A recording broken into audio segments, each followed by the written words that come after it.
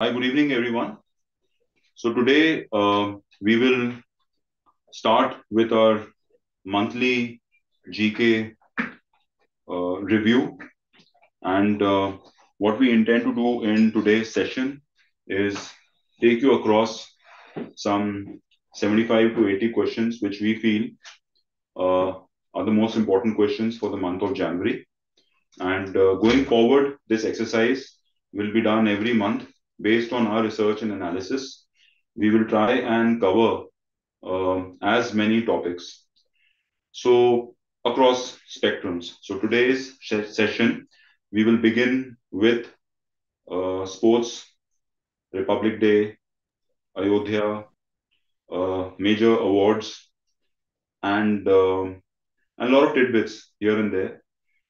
Books, launches, um, the the government schemes, even some state government schemes, etc., etc. So we will do it in MCQ style so that it's more engaging.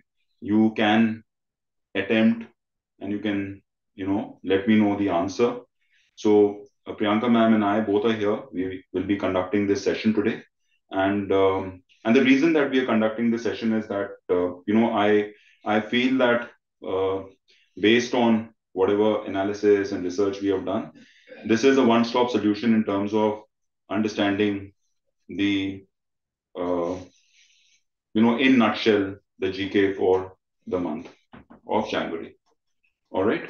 So, without much further ado, we'll get started. By the way, my name is Satyam Shanker Sahai. I'm the founder of Clat Possible. And with me is Priyanka ma'am.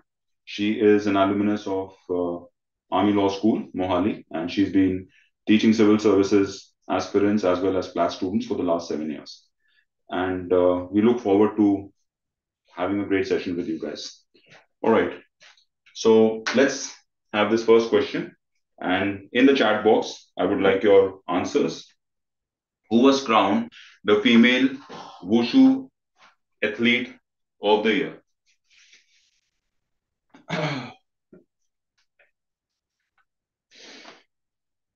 I do not want any of you to Google the answer.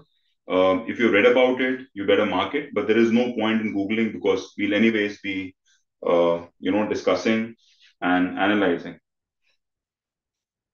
So this award is given by the International Wushu Foundation, and the answer is option number A here, which is Narum Roshibina Devi, and she belongs to Manipur, right? She's the same lady who's just about 29 years old, and she won the bronze medal in the 2018 Asian Games and in the 2022 Asian Games in Hangzhou in China. She won the silver medal, right? And you remember this particular sport came in the news last year because some of our athletes, in fact, three of them, could not participate in the Asian Games. And do you know the reason why? You can just comment in the chat box. They're from Arunachal Pradesh. So why did China stamped on their passport and they were not able to travel? And this was a major row between the Indian and the Chinese government then, right? Okay, so the answer is A. So that's the lady for you. 2018 and 2022 Asian Games bronze. This was in Jakarta. 18 games and 2022 was in silver medal. That was in Hangzhou in China. And she is also the recipient of the Arjuna Award, right? So she has got the Wushu Athlete of the Year by the International Wushu Foundation. So just remember one thing that Wushu is basically a Chinese martial art. All right. The other person who has been in news, the elections have happened. Imran Khan, the famous cricketer from Pakistan who made them win the World Cup. Uh, which year was this? Can you tell me in the chat box? Which year did Pakistan win the World Cup?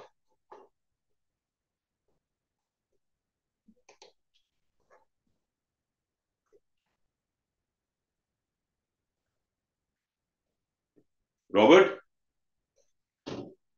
मैं chat क्यों नहीं देख पा रहा हूँ मुझे chat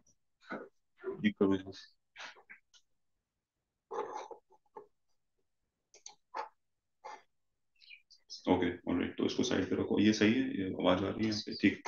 So yeah, so Pakistan won the World Cup in 1992, and can you tell me which country did they defeat in the 1992 World Cup? Can you tell me the country that they defeated in the World Cup 1992?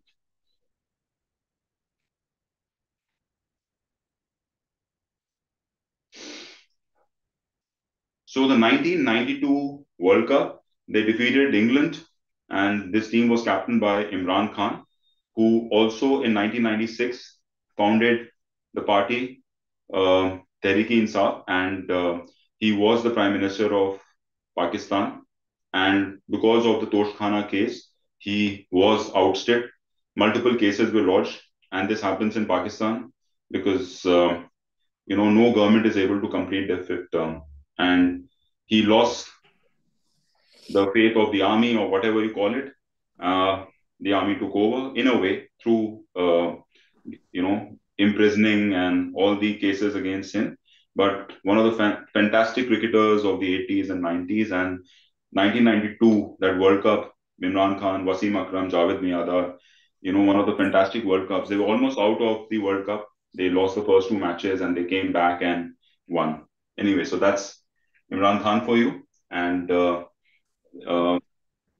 by being in jail and stripped of everything, they were still able to do a decent performance in the Pakistan elections, right?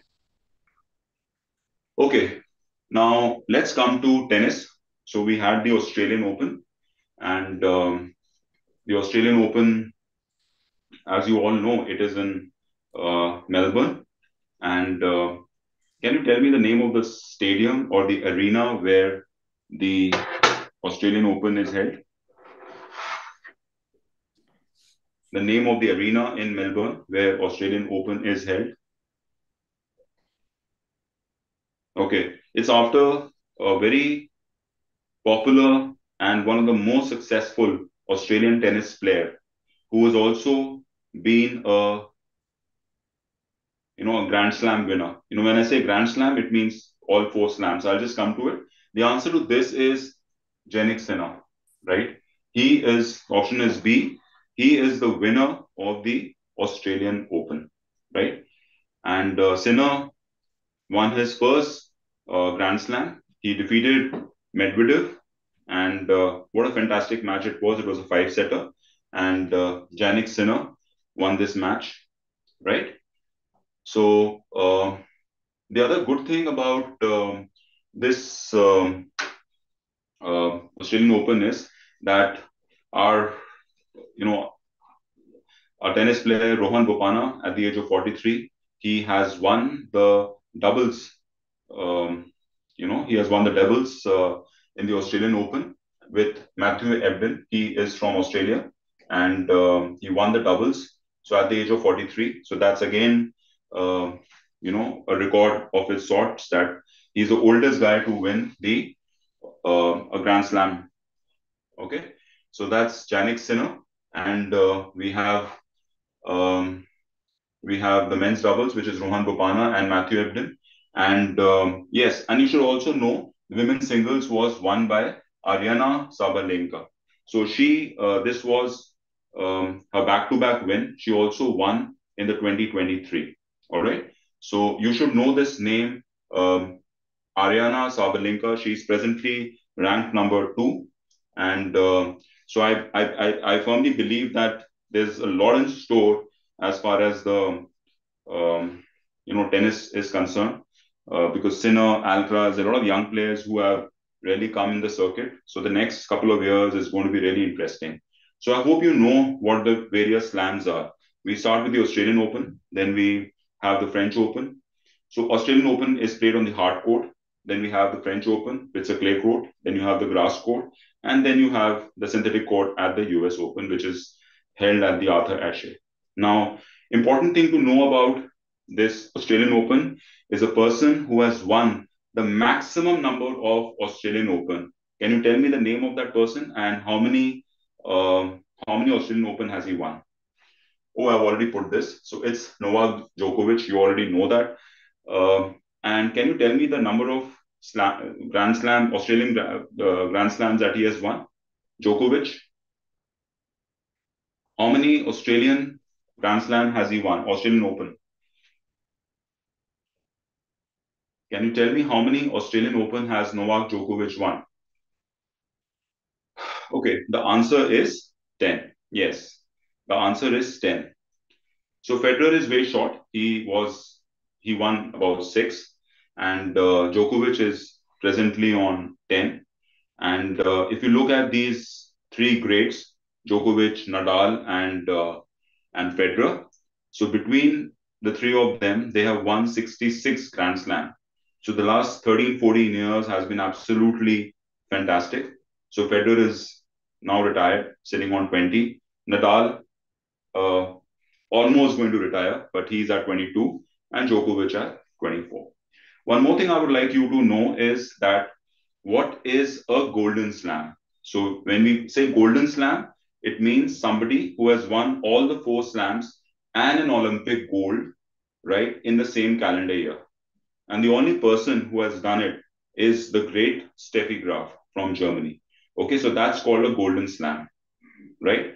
And when I ask you what is a Grand Slam, so Grand Slam is somebody who has won all the four slams: Australian, French, um, Wimbledon, and US Open in the same calendar year. So that's so who all have done it?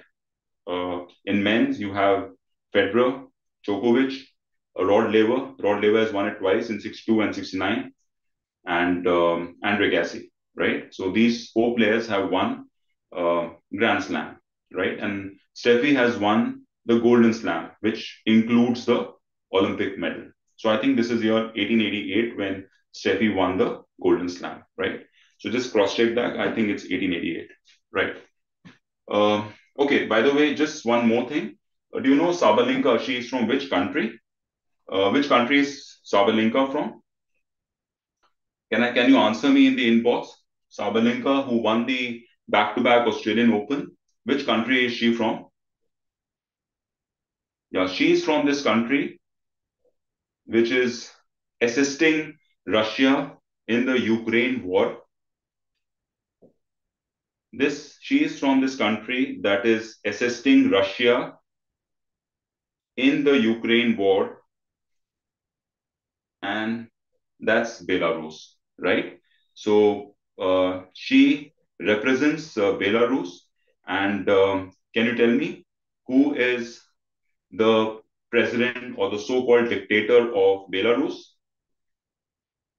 It's Alexander Lukashenko. All right, Alexander Lukashenko is the president of Belarus. Uh, what is the capital of Belarus? It's Minsk, and Belarus is actually a landlocked country. On the top of it is Russia, and then you have north side, you have Lithuania and Latvia, and then you have Poland to its uh, Poland to its west, and to its south is Ukraine, right? And I don't know if you've heard about it, but the nuclear arsenal of Russia, was moved to Belarus when the war started. So Alexander Lukashenko is also, quite a nasty guy. So he wanted to trouble uh, the Western Europe, and he started, you know, getting people from the Middle East, from Iraq, Syria, and through the borders, started pushing them into Poland and Eastern Europe, and then to Western Europe. So he started this migration, illegal migrants crisis a couple of years ago. Okay, so that's about Belarus. The capital is Minsk. So you see, GK is connected. So I just thought of telling you about Belarus because Sabalenka is from that place. And yeah, nothing much there. The event started in 1905 in Harcourt. And the arena is Rod Laver. Remember that he is Australian great. He won four slams. I mean, he won four opens in a year twice. That was in 62 and 69. All right. So just 1 second. Right. Who was the winner of Yonex Sunrise India Open 2024? Now, this event just happened in the month of January. And can you tell me who the winner was? Can you tell me who the winner was? The winner is Tai Zhu Ying. I, just excuse me for the pronunciation if I've got it wrong. So that's option number B. And she was world number one in year 2016, and a Chinese Taipei player or Taiwan. And right, she's from Taiwan. There is a problem between China and Taiwan, and we'll have a detailed discussion on it later. Wing, who is the president of Taiwan, has just won the elections in January, so we'll take that up in detail in February monthly analysis, right? So the answer is Ying. She's presently ranked world number 3. Earlier, she was ranked world number 1. So she won the India Open, right? So if you look at this India Open, it's organized by the Badminton Association of India. Badminton Association of India was set up in 1934, and the president is Himanta Biswa Sarma. Not important. Established in 1934, already mentioned. The Badminton World Federation in 1934, and the headquarters of the Badminton World Federation is in Kuala Lumpur, Malaysia. All right. So I think what you just need to know is the name of the person who won the India Open, which is Tai Zhu Ying. Presently, presently world rank is number 3. All right. Okay. So this is the thing, but I think what's more important is just remember the women's singles winner. The men's single winner is Shi Yuki, China. All right. Now, you know, uh, actually, many games have happened the last in the month of January. So January becomes quite important with respect to that. So we had the Khelo India that started in January. So the question here is who was the winner of Khelo India Youth Games 2024? So that's one part of it. Before that, I would like to ask you, where was Khelo India held? What is the venue of Khelo India? Can somebody tell me? Can you just answer in the chat box? Yeah. So the Khelo India was organized in Tamil Nadu, right? Khelo India was organized in Tamil Nadu, and the winner of Khelo India Youth Games 2024 is Maharashtra, right? Maharashtra has won the Youth Games Khelo India 2024. All right, so that's Maharashtra. And just remember one thing: what's important about this game is one, Youth Games were held in Tamil Nadu first. Second, Maharashtra won this. And third, the mascot. And fourth, the theme, right? So this was the 6th edition, right? The cities where it was organized, Tamil Nadu, all cities in Tamil Nadu. First time squash was introduced here. And what's important here is the mascot, which is Veera Mangal. She's popularly called. And she was a Rani, and she fought against, the Britishers around 1780, 1775. And, she was a very brave woman. So she is a mascot. So Veera Mangal. So this is what you need to remember. So Veera Mangai. So that's the mascot for you. She is the mascot for Khelo India Youth Games. Veera Mangal, right? So just remember this. Veer Himmatwala. So Veera Mangal. So you should know the mascot, right? Khelo India Youth Games was held in Tamil Nadu. The mascot is Veera Mangal, right? So this is the picture that you should remember, right? The team that won was Maharashtra. All right, so are we clear with this? Okay, let's move on. So till now, what we have done, we have done the Australian Open, we have discussed that, we have done the Indian Open, which happened in January, and now Khelo India Youth Games that was held in Tamil Nadu. So basically in the cities of Tamil Nadu, and Maharashtra won this. Veera Mangal is the mascot, or was the mascot. All right. Then we had the Winter Games. The Winter Games were So like the youth games, we had the winter games. So we had the Khelo India winter games, right? And this is the mascot for the winter games. The winter games were held um, in Ladakh and Jammu and Kashmir. So it was, they jointly hosted this, okay? And snow leopard, so Shinshi is a snow leopard, has is the mascot of Khelo India Winter Games. All right. So what we need to remember is Khelo India Winter Games happened, and the games were held in Ladakh and Jammu and Kashmir, right at the top, and Shinshi, which is a snow leopard, right, is the mascot. Now, you should know about snow leopard because recently in January, the survey of snow leopard was done, and Ladakh has got some 477 snow leopards, and not very sure about the figure, but I think the exact number of snow leopards that we have in India is 728. So please double check that. Snow leopards is about 728, and Ladakh has got some 477. That's the state which has got largest population of snow leopard. So just get the number right. Just Google that once and find out.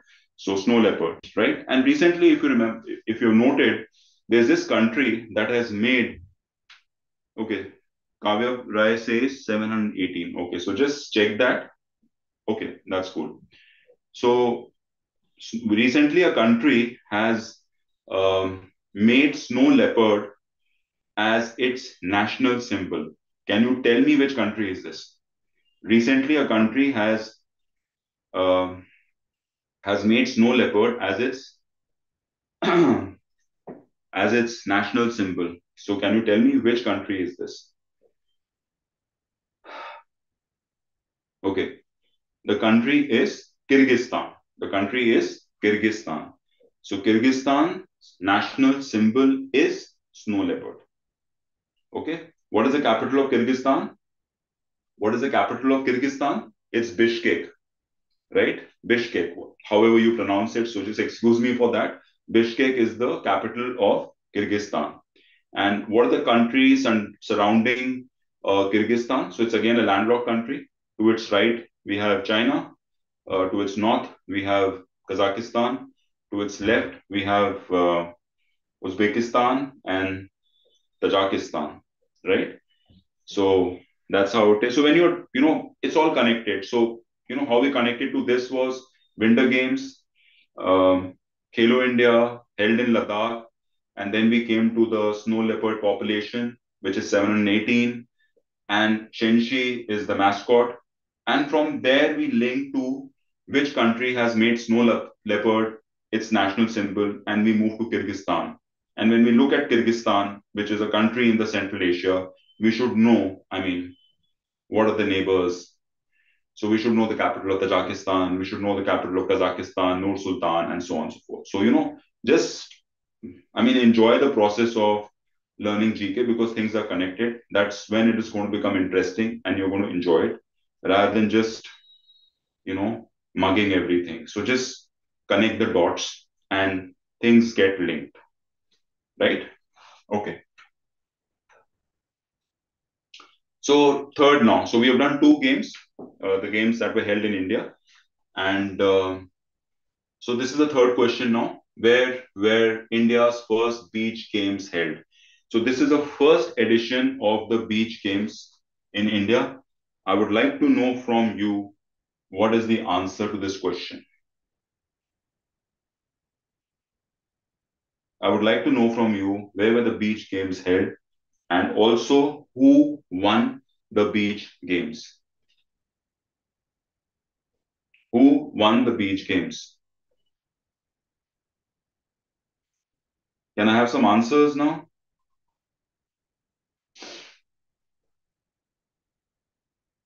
Okay. The answer to this question is due, right? So you know that we have the union territory of Dadar and Nagar, Daman and Diu. So it's one union territory. Uh, so Diu, Ghagola Beach, which is a blue flag beach, I'll come to that later, is where these beach games were held. And the state that won the beach games ironically, is Madhya Pradesh, which is a landlocked state. I mean, you don't have the beaches there, right? So that's amazing because Madhya Pradesh won the beach uh, beach games which were held, and this was a first edition. So, and it was held in Diu, right? So if you look at Dadar and Nagar Haveli, Daman and Diu, so this comes in. It has parts in Gujarat and the Maharashtra border, right? And if you look at Diu, it is slightly offshore, right? So when you're doing this, again, mark the location of Diu and just get an understanding, where the location of this particular union territory is, right? So that again helps connect the dots, right? So this is held in a place called Gogala Beach of Diu, right? And overall winner is Madhya Pradesh, right? So just remember this. The key points for the beach games would be Gogola Beach in Diu, and Madhya Pradesh won this. All right, so that's important. Are you guys with me? Are you understanding? Is it comfortable? Also remember the mascot here is dolphin, and it's been called Pearl. So this is the mascot for the beach games. So just remember, we did the youth games just now, and the youth games that were held in Tamil Nadu, mascot is uh, Veeramangal. Then we came to the winter games, right? Khelo India, mascot is Chinchi, the snow leopard. And now we have the beach games. The mascot is Pearl, which is a dolphin, right? So that's right. The next question is from the world of cricket. I'm sure a lot of you, unlike me, are cricket fans. And so the question here is who? So we had the Naman Awards for BCCI, and we also had the ICC Awards, right? The headquarters of ICC is in Dubai. Who is the ICC Men's Test Cricketer of the Year? Who is the ICC Men's Test Cricketer of the Year?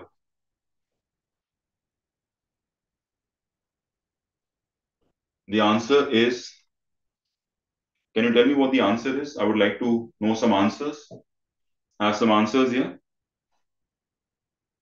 Okay. See, the important word here is Test cricket. So the answer is Usman Khwaja, right? Can you tell me which country he belongs to? Usman Khwaja, can you tell me the country that he belongs to?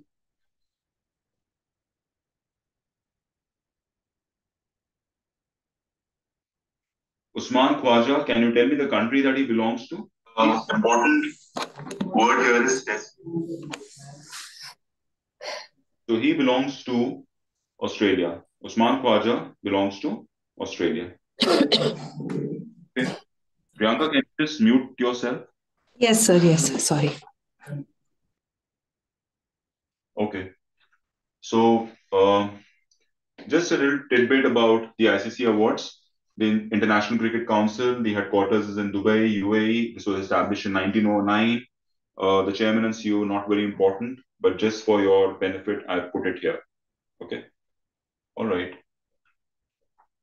Um, Now, remember one thing. I just gave you, asked you about the Test Cricketer of the Year. So there were many awards which were given. The the Men's Cricketer of the Year award went to Pat Cummins. So some of you in the chat box have answered Pat Cummins, where he's got the Gary Field Sobers Trophy for ICC. So the best cricketer of the year, and that's called the Garfield Sobers. I'm sorry, Garfield Sobers, and that is Pat Cummins, right? And what else we need to know? Test cricket is Usman Khwaja, and our own Virat Kohli has got the ICC Men's ODI Cricketer of the Year award, right? And also remember this: the ICC Women Cricketer of the Year is Nat Brun, England, right? So I think this is important. So mark this as important, and Garfield Sobers is very important. You should know about the Test cricketer. You should know about the one day. right? So just take a note of this. All right. Then coming to the ODI Cricketer of the Year. In women, we have Charmari Atapattu. So we had this famous men's cricketer Atapattu. So we have Charmari Atapattu. She's from Sri Lanka. And T20 Cricketer of the Year is Surya Kumar Yadav. Remember that. So four names in men's. Garfield Sobers, right? That has gone to the Cricketer of the Year has gone to Pat Cummins. Second is One Day has gone to Virat Kohli. Then Usman Khwaja has got the Test Cricketer of the Year award, and T20 has gone to Surya Kumar Yadav. Remember that. And and one more, yeah, ICC Women ODI Cricketer of the Year is Atapattu, and the other one was in the previous one, which is the Cricketer of the Year. Like Pat Cummins has got it there. We've got Nat Stiver Brun, England, in the women's thing. So do not ignore the women category, right? So so that's important. Just keep track of women category also. Okay, ICC Emerging Men's Cricketer of the Year is Rachin Ravindra. So he's originally from India, but he represents New Zealand now. So he's an emerging cricketer of the year. Right? All right.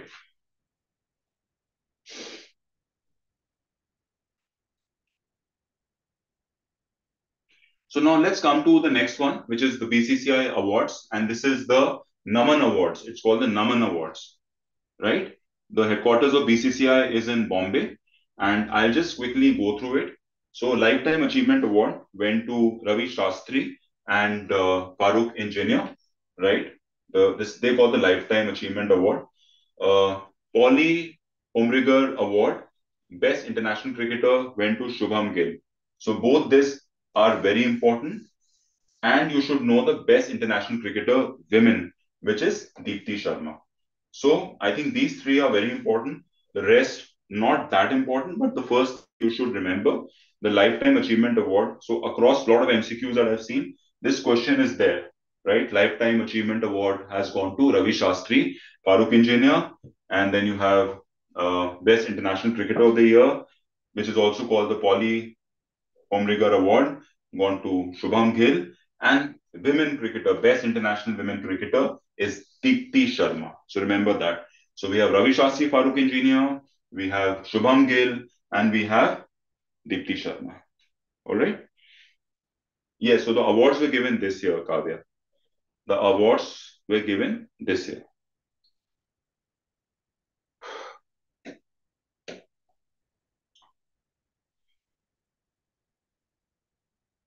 Okay, all right. Now moving on. All right, the next one. Who was awarded the Major Dhyan Chand Khel Ratna Award? Now, this is the biggest award in sports, which is the Khel Ratna Award. So, can you tell me who got the Khel Ratna Award this year? And which game do they represent? The answer is Chirag Shetty and Reddy, right? So, both of them would be the option here, right? So, there is this famous doubles Indian team, right? And they have got the Khel Ratna Award. So, remember, this award is given by the President of India, which is Draupadi Murmu. The first award was given to Vishwanathan Anand, and Major Dhyan Chand, he got the Padma Bhushan in 1956, and 29th August is also celebrated as the National Sports Day. So just remember Shetty and Reddy, right? Both these guys have got the Khel Ratna Award, right? And they have got world #1 ranking in the world ranking. All right, so remember that. Okay, next question. So, who has been awarded the Women's Goalkeeper of the Year award by ICC? The answer is Mary Earps. So, I'll just quickly move on. The Men's Player of the Year has gone to Lionel. So, this is the FIFA award ceremony. The FIFA uh, Men's Player of the Year award has gone to Lionel Messi. Women Player of the Year award has gone to Altenia Bonvati, she's a Spanish player.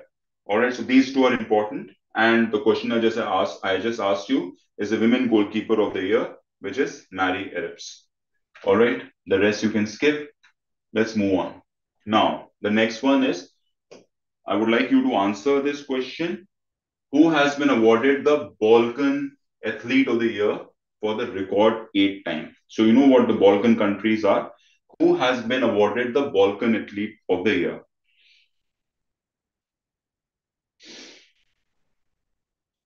So somebody has asked me, will the PDF be? Yes, Chirag Shetty and Reddy, they've been awarded the Khel Ratna Award, Major Dhyanchand Khel Ratna Award for badminton.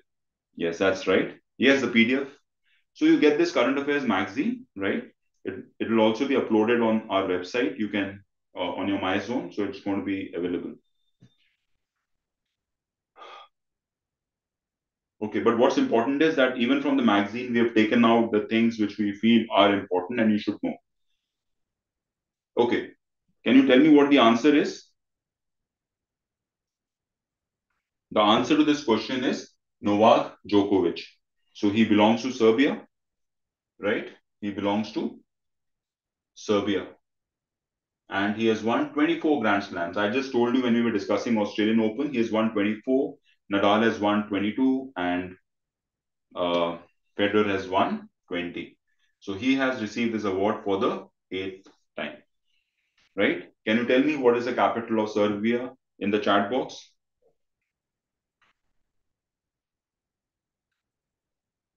All right.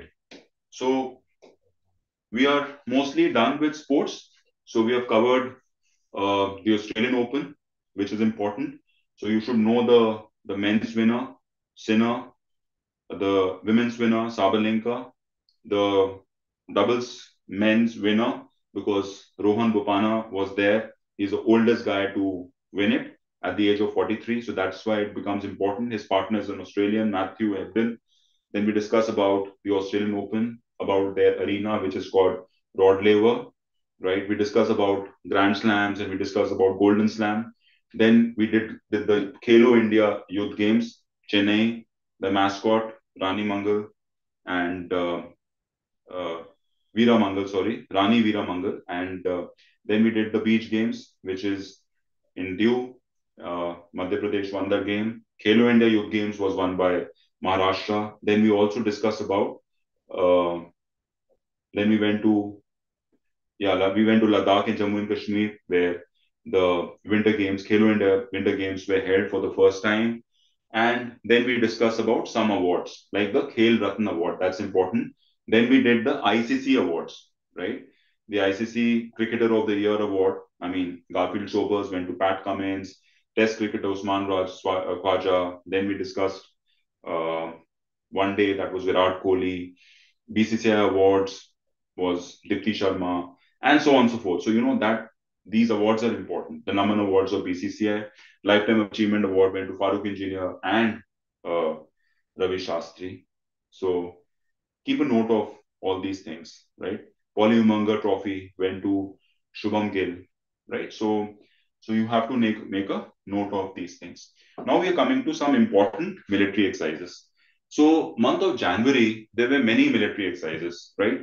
I have kept a note of these exercises and we will discuss it one by one. So what I'll do is quickly, I'll um, yeah, so I'll take you across some exercise. One is the exercise. So we did the snow leopard, Kyrgyzstan, and that is the national symbol. So Kyrgyzstan and India had a military exercise, right? And this was in a place called Baklo in the Himachal Pradesh, right? So these were the special forces of India and Kyrgyzstan, and this exercise is called Khanjar exercise Khanjar. I'll come to all of them, but I'll just give you a little bit of idea about the military exercises. So this was an exercise of the special forces of Kyrgyzstan and India. Okay, so this is number one. So this is number one. The second is the second exercise is the Air Force of India, UAE, and France. Right. So they had this exercise called Desert Night. Exercise Desert Night, right? So this was held in the Arabian Sea, around the Arabian Sea, and the Air Force was participating. All right. So this was the second exercise, which is Desert Night, right? The third exercise. The third exercise is Desert Cyclone, which was in Rajasthan. So in Desert Cyclone, we had the Army of India and the UAE. So that is Desert Cyclone. Desert Cyclone.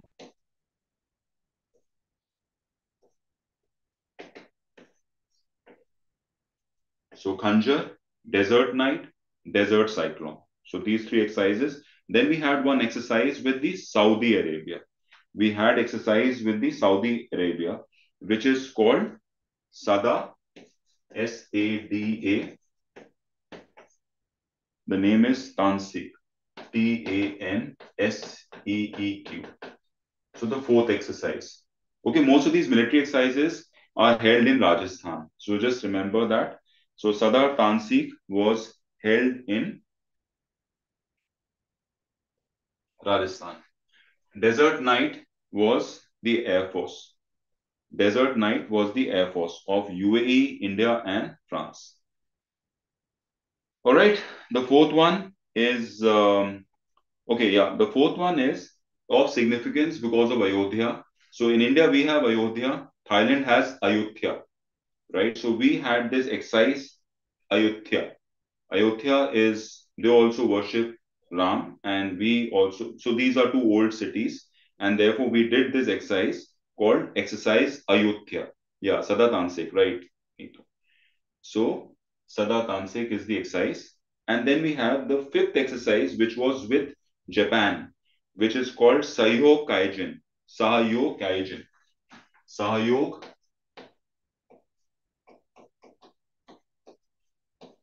Kaijin. So just remember Kaizen hota hai, Kaijin hai.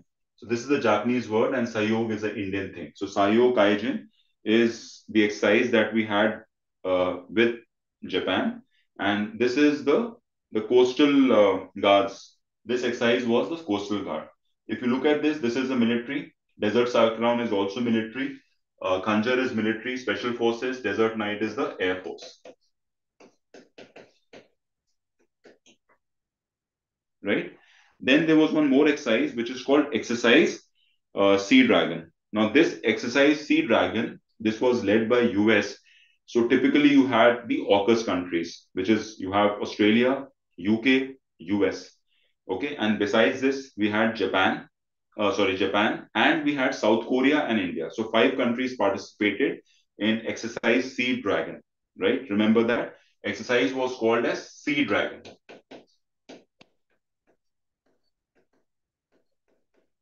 The exercise was called as Sea Dragon, and this was held in near the islands of Guam, right? So Guam is controlled by US, and it's somewhere in the Pacific Sea. If you look at the location in map, it will be below Japan on its to its south east, and to the right of Philippines. So somewhere in the Pacific Ocean, right?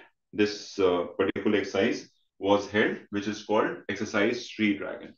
Now, the exercise which is most important according to me uh, is the exercise called Steadfast Defender. The exercise Steadfast Defender. Now, this was held in the transatlantic area, and what was special about this exercise was that this exercise was conducted by the NATO, right? And so all the 31 countries of NATO, which has the new member, which is Finland, you know about NATO. We're going to read about it when I discuss with you. It also had the member, which is going to be joining soon. Turkey has given its consent. Only one country is left, which I feel is Hungary. So once Hungary, gives the say the yes, then Sweden is also going to be part of it. So 31 countries plus Sweden were part of this exercise. This is the first time that such a big mobilization happened. So 90,000 troops have participated in this particular exercise with this mobilization, right? Such a big mobilization has happened, and NATO has organized it, right? Okay, so let's just come to the questions now based on this. Sada Tansik is a military exercise between India and, what is the answer? I just did it. It will be India and, yes, Saudi Arabia will be the answer here. The second question. So this exercise, now like I said, the military exercises are generally in Rajasthan, right? If it is in India, it is in Rajasthan. So this is Rajasthan, India, and Saudi Arabia, and this was the first edition. So remember this, Sada Tansik. Okay. Okay. Then is Desert Cyclone. So this is a military exercise between India and Desert Cyclone is a military exercise between India and, the answer would be UAE, right? So this is Desert Cyclone. Okay. The next one. So remember one thing, it's again military exercise Rajasthan, first edition. Okay, military exercise है तो Rajasthan में होगा. Remember that. Okay. So we are done with the second one. So the first one was Sada Tansik. The second one is Desert Cyclone, which is India and UAE. Sada Tansik is India and Saudi Arabia. Okay. The 11th edition of the Joint Special Forces exercise between India and Kyrgyzstan. Where was this held? I told you about it. The exercise is called Khanjar, right? And the place is called Bahalok where this was organized. So can you tell me the state in which this was organized? The answer would be Himachal Pradesh, and the place is called Bahalok. All right, the place is called Bahalok. All right, so the next one is the Sea Dragon. Now this is a naval exercise, and I told you about it. The island is called Guam. It's held in the Guam Island, right? Was held in Guam Island, and India and how many countries? So the country that organized this island is owned by US. So we had USA, Australia, UK, Japan, and South Korea.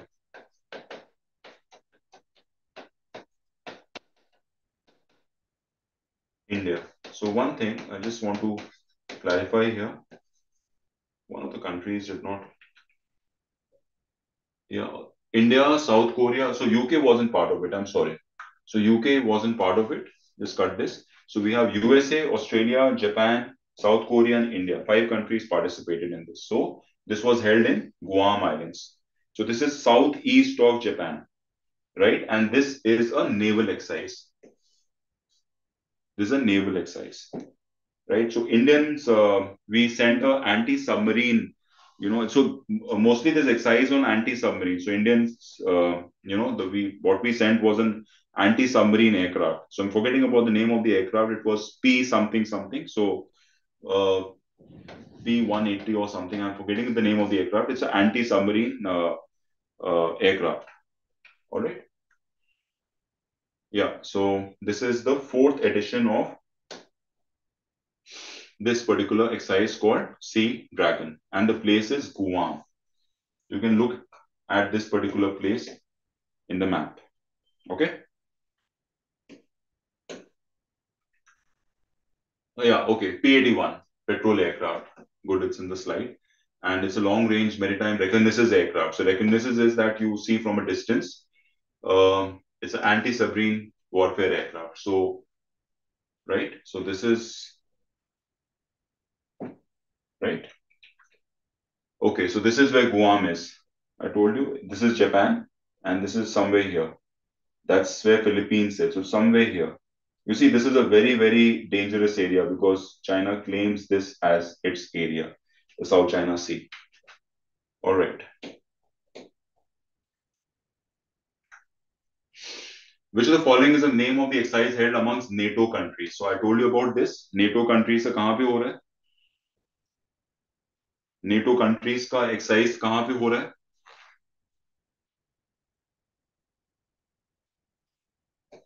Atlantic पे हो रहा है और नाम क्या है उसका? Steadfast Defender. Remember this. 90,000 troops have been mobilized in this.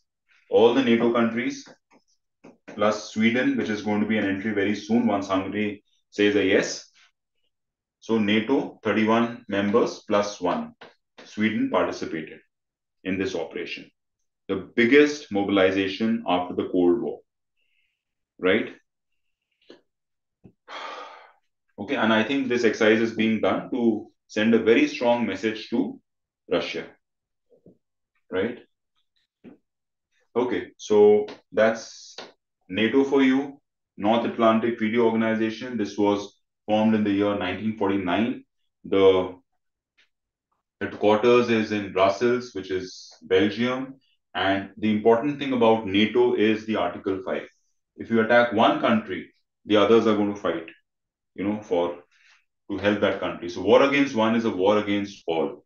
So which means that let's say Russia attacks Poland, which is a NATO member, then the others will also participate, and it's a war against all of these 31 countries. Okay.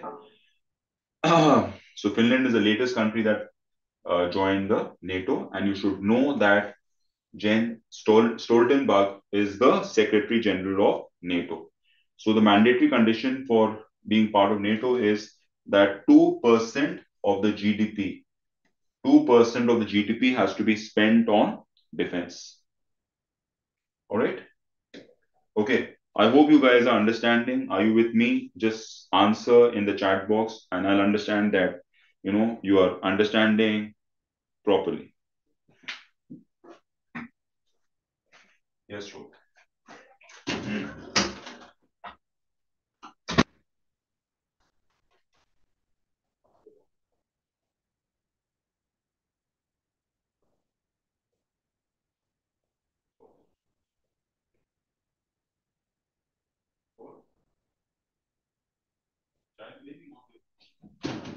Oh, green tea.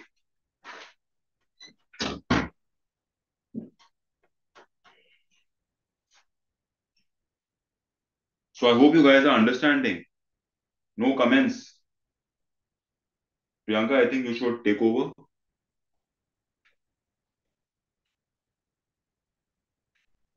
Okay, so I mentioned about this. Sayog, Kaijin, please shoot your doubt. We'll help you out. Okay, what about this exercise?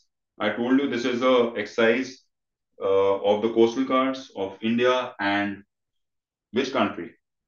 The answer would be Japan, right? So India and Japan, the exercise is called Sayo Kaijin. Kaijin is the Japanese word, Sayog is the Indian word. Okay, so remember this exercise as well. Okay, the next one is Ayodhya. I told you about it, exercise Ayodhya. Now, this is the first edition, and it is the Indian Navy and the Royal Thai Navy, right? And why is it important? Is because there are the oldest cities. One is Ayodhya, and the other one is Ayutthaya in Thailand. So, exercise Ayodhya. So, remember that, the first edition. Right.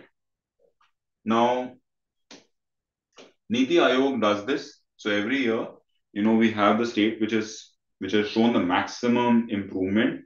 So the question here is, which state has shown the maximum improvement in removing people out of the multi-dimensional poverty? Now this report, stats is given by Niti Aayog.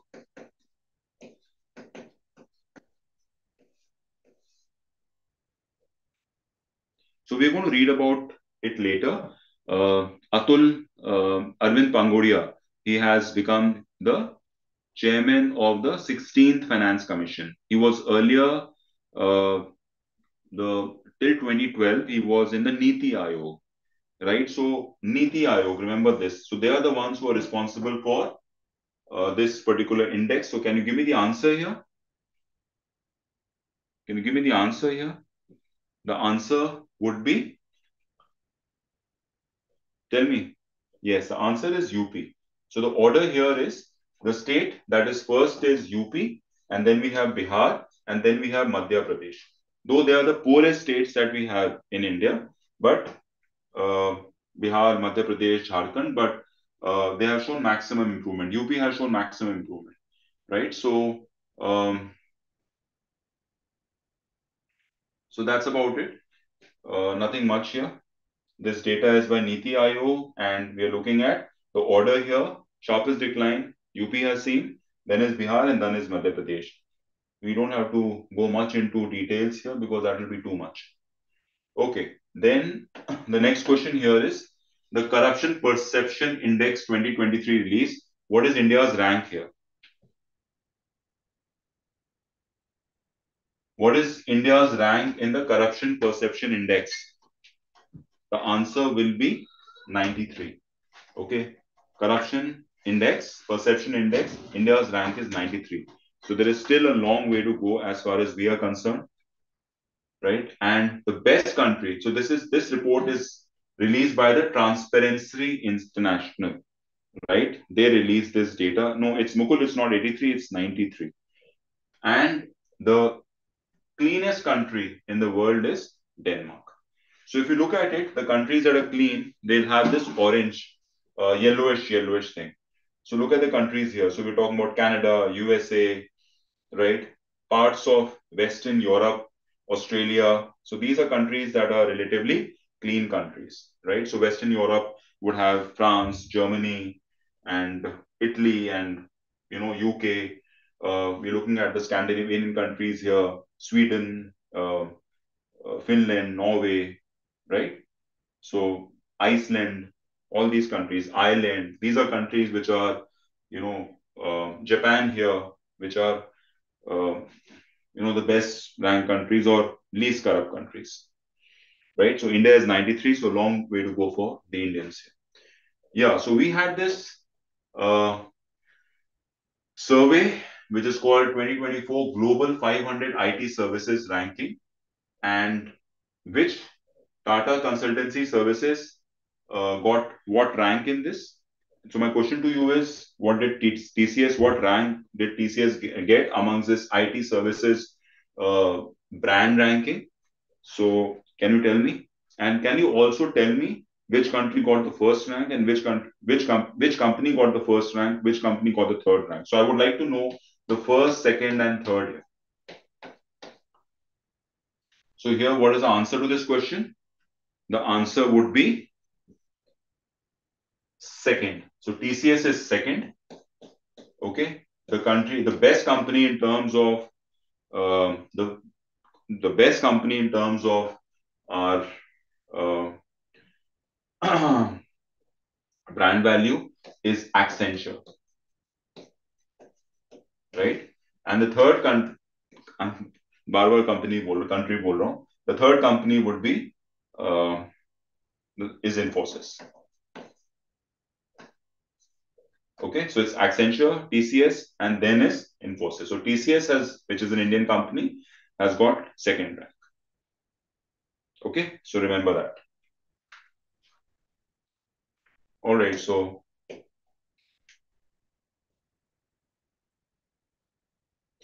yeah, let's move on. Okay, some of the books, we'll do that now. Who is the author of the book Why Bharat Matters? Who is the author of this book? The answer would be S. Jaishankar, right? S. Jaishankar is the author of the book Why Bharat Matters. Next one, who is the author of the book Conversations with Aurangzeb? Is Charu Nivedita, right? The second one, author of the novel Conversations with Aurangzeb. Right. So this book typically is about, it's kind of if Aurangzeb, you know, um, if he comes out of the grave and they have a discussion, right? So what is his perception towards things? It's something like that. So Charu Nivedita is the author of this particular book. Next one. Who authored the autobiography Time Spent, Distance Travel? What is the answer to this? Okay, just keep a note of these books. So the first book that I mentioned was by Jaishankar. The second is by Charu Nivedita. And the third one is Time Spent, Distance Traveled is Justice Shivraj Patil. He's a former Supreme Court judge. Okay. Okay, author of the book Gandhi, A Life of Three Campaigns, right? So the answer to this would be M.J. Akbar and Natwar Singh.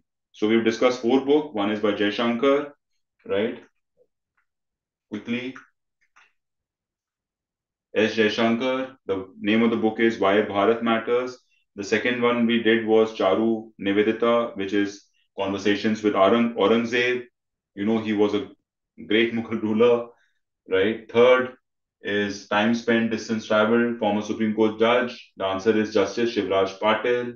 And the fourth one, Gandhi, A Life in Three campaign. The answer would be M.J. Akbar and Natwar Singh. All right. So let's come to obituaries now. Priyanka, are you there? Priyanka?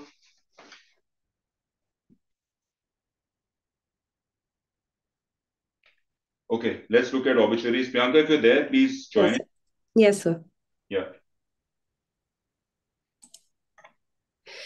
So, am I audible to everyone? Am I audible to all of you?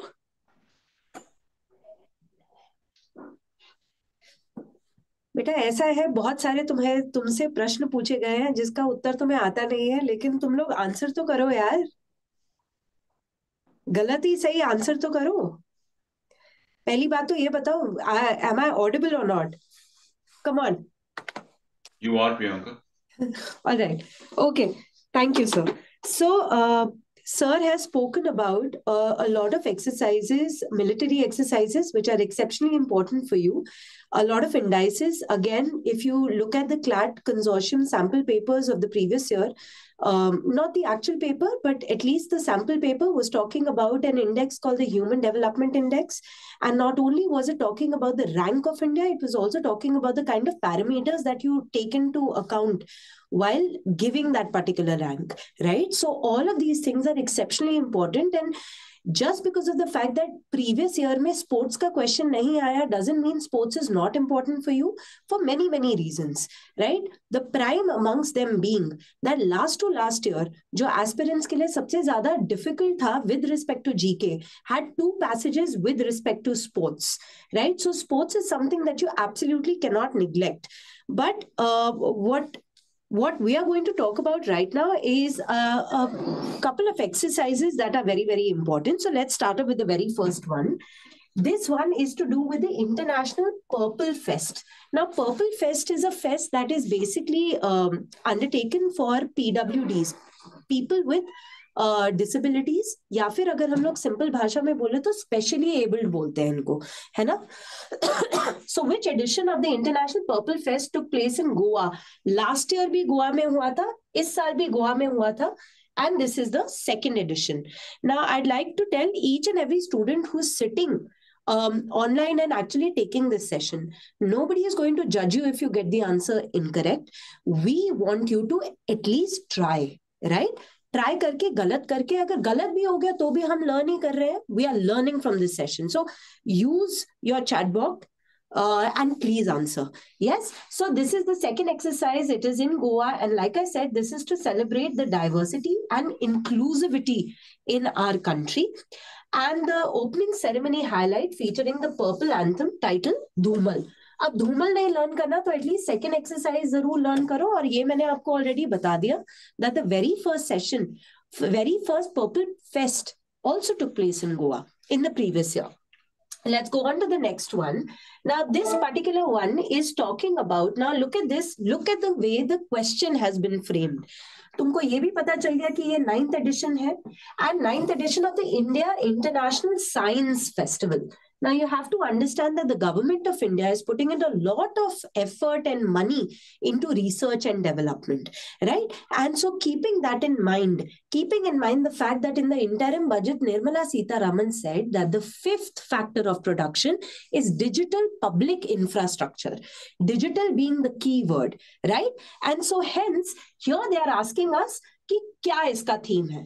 अब theme में अगर मुझे कहीं पे भी अमृत काल दिख गया, and now please don't use it in each and everything, but mostly the themes are something in Amrit Kal, right? So this is what is the theme of this particular 9th edition of the International Science Festival that took place in this particular year in the month of January.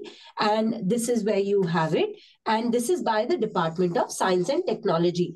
Dr. Jitendra Singh ka naam abhi humne learn nahi karna because the government might change, might not change. Point is that there are going to be Lok Sabha ka elections. Let them appoint the kind of ministers that they want to appoint, and that's when we will learn the names. But as of now, this is what is important for us, extremely important, कि ये चीज इसका 9th edition था, Department of Science and Technology थी, and this is the theme that was there. The next one is the National Youth Festival. Youth Festival, National Youth Day वाले दिन मनाया जाता है. अब I'm going to wait and I'm going to ask you guys, please tell me, why is the 12th of January celebrated as National Youth Day? किस इंसान के basis पे ये नेशनल यूथ डे सेलिब्रेट होता है? चलो, let me give you options.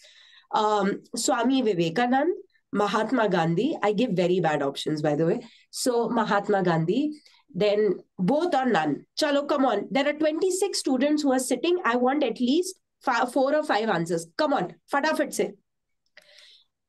12th of January क्यों celebrate होता है? फटाफट से आप बताएंगे मेरे को, तभी हम लोग आगे बढ़ेंगे. नहीं तो हम लोग इधर ही बैठेंगे. मेरी लाइफ में और कुछ नहीं है, सिर्फ मेरे पास एक चीज है, तुमको पढ़ाना. मैं इधर बैठ के 4 घंटे तक तुमको पढ़ा सकती हूँ. तुम लोग लिखोगे यहाँ पे. Come on, let's do it.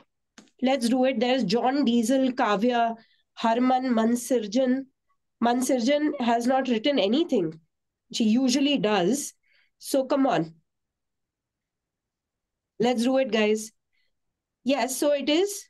Yeah, thank you very much. This is Swami Vivekanand, right? So now they are asking us what is the theme of the 27th National Youth Festival, and then what is important for us is where was it held. So this is in Nasik in Maharashtra.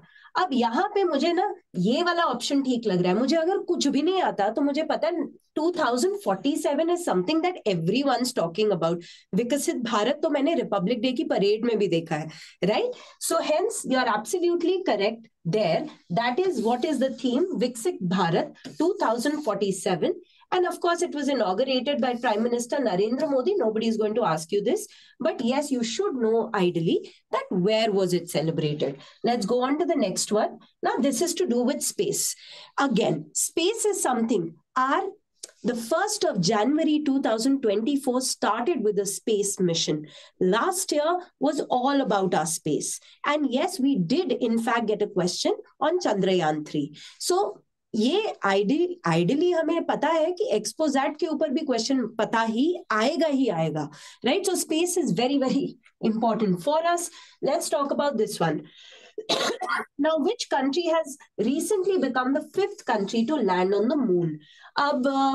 The answer is Japan, and I remember in our classes we all spoke about it कि land तो कर लिया लेकिन उल्टा land कर लिया. Point is उल्टा land किया या सीधा land किया, land तो किया. And so hence they become the 5th country to successfully land on the lunar surface, right? So let's understand a little bit about it. Now, full forms is something that Clat loves, right? A-Lit को भी बहुत पसंद है, तो full forms हमारे लिए बहुत ज़्यादा important है. तो SLIM is what is the name of the mission. This is the smart lander for investigating the moon.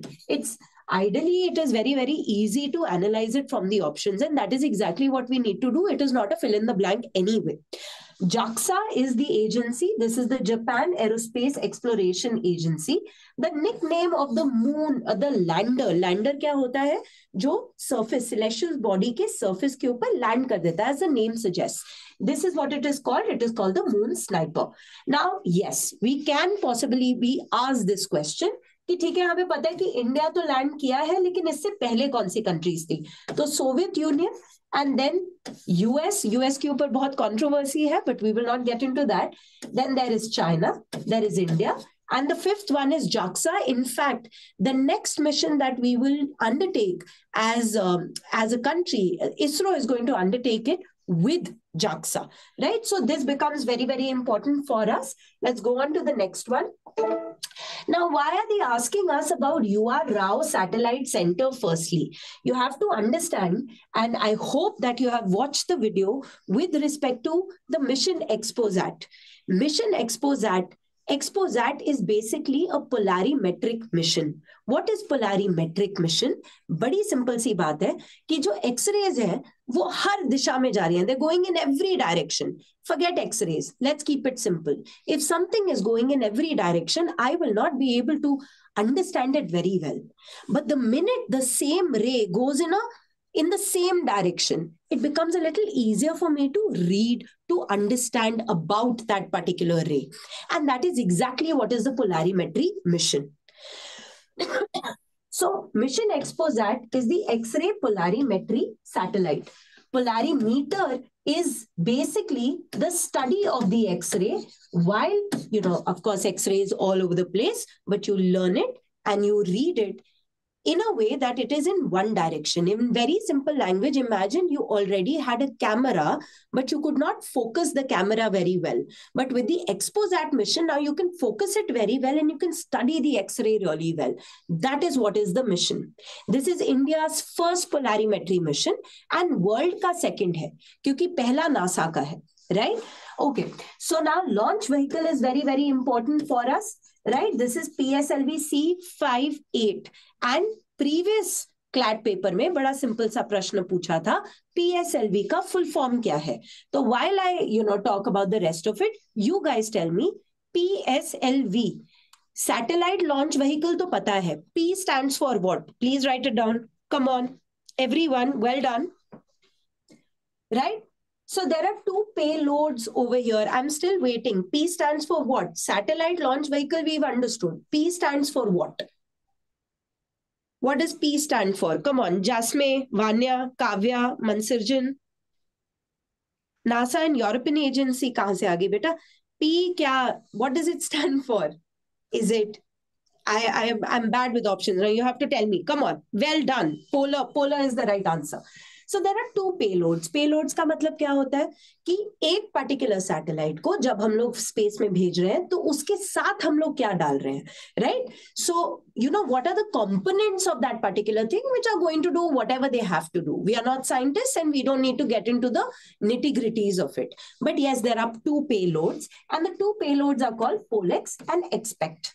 Polarimeter, instrument and X-rays, and X-ray spectroscopy and timing. Do we have to learn the full form of this particular thing? Well, ideally you should. I don't really think that they will ask you इतना ज़्यादा detail में, पर अगर पूछ भी लेंगे तो क्या फर्क पड़ता है, हमें पता है. And you have to understand, again I'm reiterating this fact, कि ये fill in the blanks तो है ही नहीं, तो keywords उठाओ and try to figure it out from the MCQ so that you get your answer correct. ठीक है. Now हुआ क्या है कि ये payloads किसने बनाए हैं? UR Rao satellite is why I asked this particular question, that what is the name of the director of UR Rao Satellite Center? And the answer is M. Shankaran, right? And the other kind of institute that is involved in this entire mission Exposat is called Raman Research Institute. अभी sir आपको कराएंगे CV Raman के बारे में, और उनको सबसे he was the first recipient of a particular award that is very much in news right now. So उसी के नाम पे Raman Research Institute, 1948 years. Thankfully, CLAT is not asking this, over the past 2-3 years. But क्या पता next time पूछ ले, तो please keep it in mind, right? बाकी दोनों के दोनों का Bengaluru is the headquarter and the director is Tarun Sauradeep. Let's go on to the next one. The next one being this. Okay. Now let me keep it very very simple. हुआ क्या है that last year we made a space policy जहां पे हमने बोला कि हमारे जो साइंटिस्ट हैं इसरो में, हम उनको बोलेंगे कि यार तुम लोग ना डोंट लुक इनटू प्रोक्योरमेंट की कहां से लॉन्च व्हीकल लेकर आना है, कहां से सैटेलाइट लेकर आनी है, कहां से इंजन लेकर आना है. You don't look into that. You just focus on research and development because you are the sharpest mind that we got in this entire country. बाकी तुमको कुछ भी चाहिए to fulfill your missions, we will make sure that we get it for you. And so hence there was an organization that was made that was known as the New Space India Limited. New Space India Limited, in very very simple language, is the commercial arm of ISRO. And why does ISRO need a commercial arm? Is because of the fact that I as a scientist need to sit down and I need to think about new kinds of missions, or I need to do research and development. I can't get into the normal administrative jobs. वो तो हम किसी से भी करवा लें, right? And hence हम लोगों ने किससे करवाया? New Space India Limited. अब New Space India Limited ने एक announcement की है कि हम लोग किसके साथ काम करेंगे या किसके एक रॉकेट को यूज करेंगे. SpaceX के रॉकेट को. चलो फटाफट से बताओ SpaceX किसका है? Who is that guy who owns SpaceX? He's not only the founder, but also the chairman, also the chief technical officer, chief financial officer, chief executive officer, सब कुछ वही है. Who is that guy? Come on, everyone. Who's that chap who's running the show of SpaceX?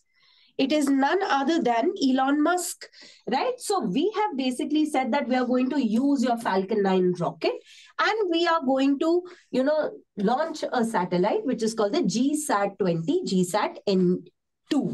GSAT-20 क्या करेगा? Internet के facilities को और better करेगा, ब्रॉडबैंड की फैसिलिटीज को और बेटर करेगा. सो broadband satellites are going to go into space through the Falcon 9 rocket. So that is what is in news. It hasn't happened yet. Well done, Shubhranshu and Mansarjan and the rest of you. Also, Shivam and अच्छा Cutie Lee. ये क्या नाम है बेटा? बहुत बढ़िया नाम है. Anyway, so GSAT-20, GSAT-N2, right? So 2024 में होगा. कब होगा? अब आपको भी पता है, मुझे भी पता है कि स्पेस के मिशन एक बार अनाउंस करके कब होंगे वो हमें पता नहीं चलता है, right? But well होगा, and which is a very good thing.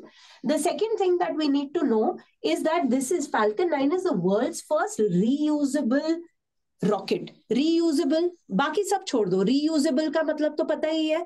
So hence it's going to be cost effective, right? So now NSIL की बात करें, New Space India Limited, very very important. This was made in the year 2019 and it is, the headquarters is in Bangalore. Most of them are based out of Bangalore and the chief managing director is Radhakrishnan Durairaj. SpaceX, like you just told me, is Elon Musk. California से इसका headquarter है and it was made in the year 2002. Again I'm saying year से ज़्यादा इंसान के नाम के ऊपर focus ज़्यादा करना है. But well, if Clat wants to give you a googly, then you should be ready for it. The next one is your international news. Now if we talk about international news, let's start off it. बहुत सारी international news है and the prime amongst them being, अब हमें पता ही है 7 अक्टूबर को किसने किस पे अटैक किया. चलो बताओ 7 अक्टूबर 2023 को किसने किसके ऊपर अटैक किया? There was an attack on the 7th of October. It is also likened to a war called the Yom Kippur War. So who attacked whom? Fatafat. Come on. We know it. Let's do it. That is what this particular fund stands for, UNRWA. मतलब answer आ गया. हाँ, Palestine की जगह हम Hamas बोलेंगे तो थोड़ा सा बेटर लगेगा. It was Hamas that attacked Israel and then, well, all hell broke loose and we are all aware of that. Now they are asking us what does it stand for? United Nations, UN तो हमें पता ही है. Relief and Works Agency for Palestine Refugees in the Near East. हुआ क्या है that ये particular एक relief fund है जिसमें बहुत सारी कंट्रीज पैसा डाल रही है.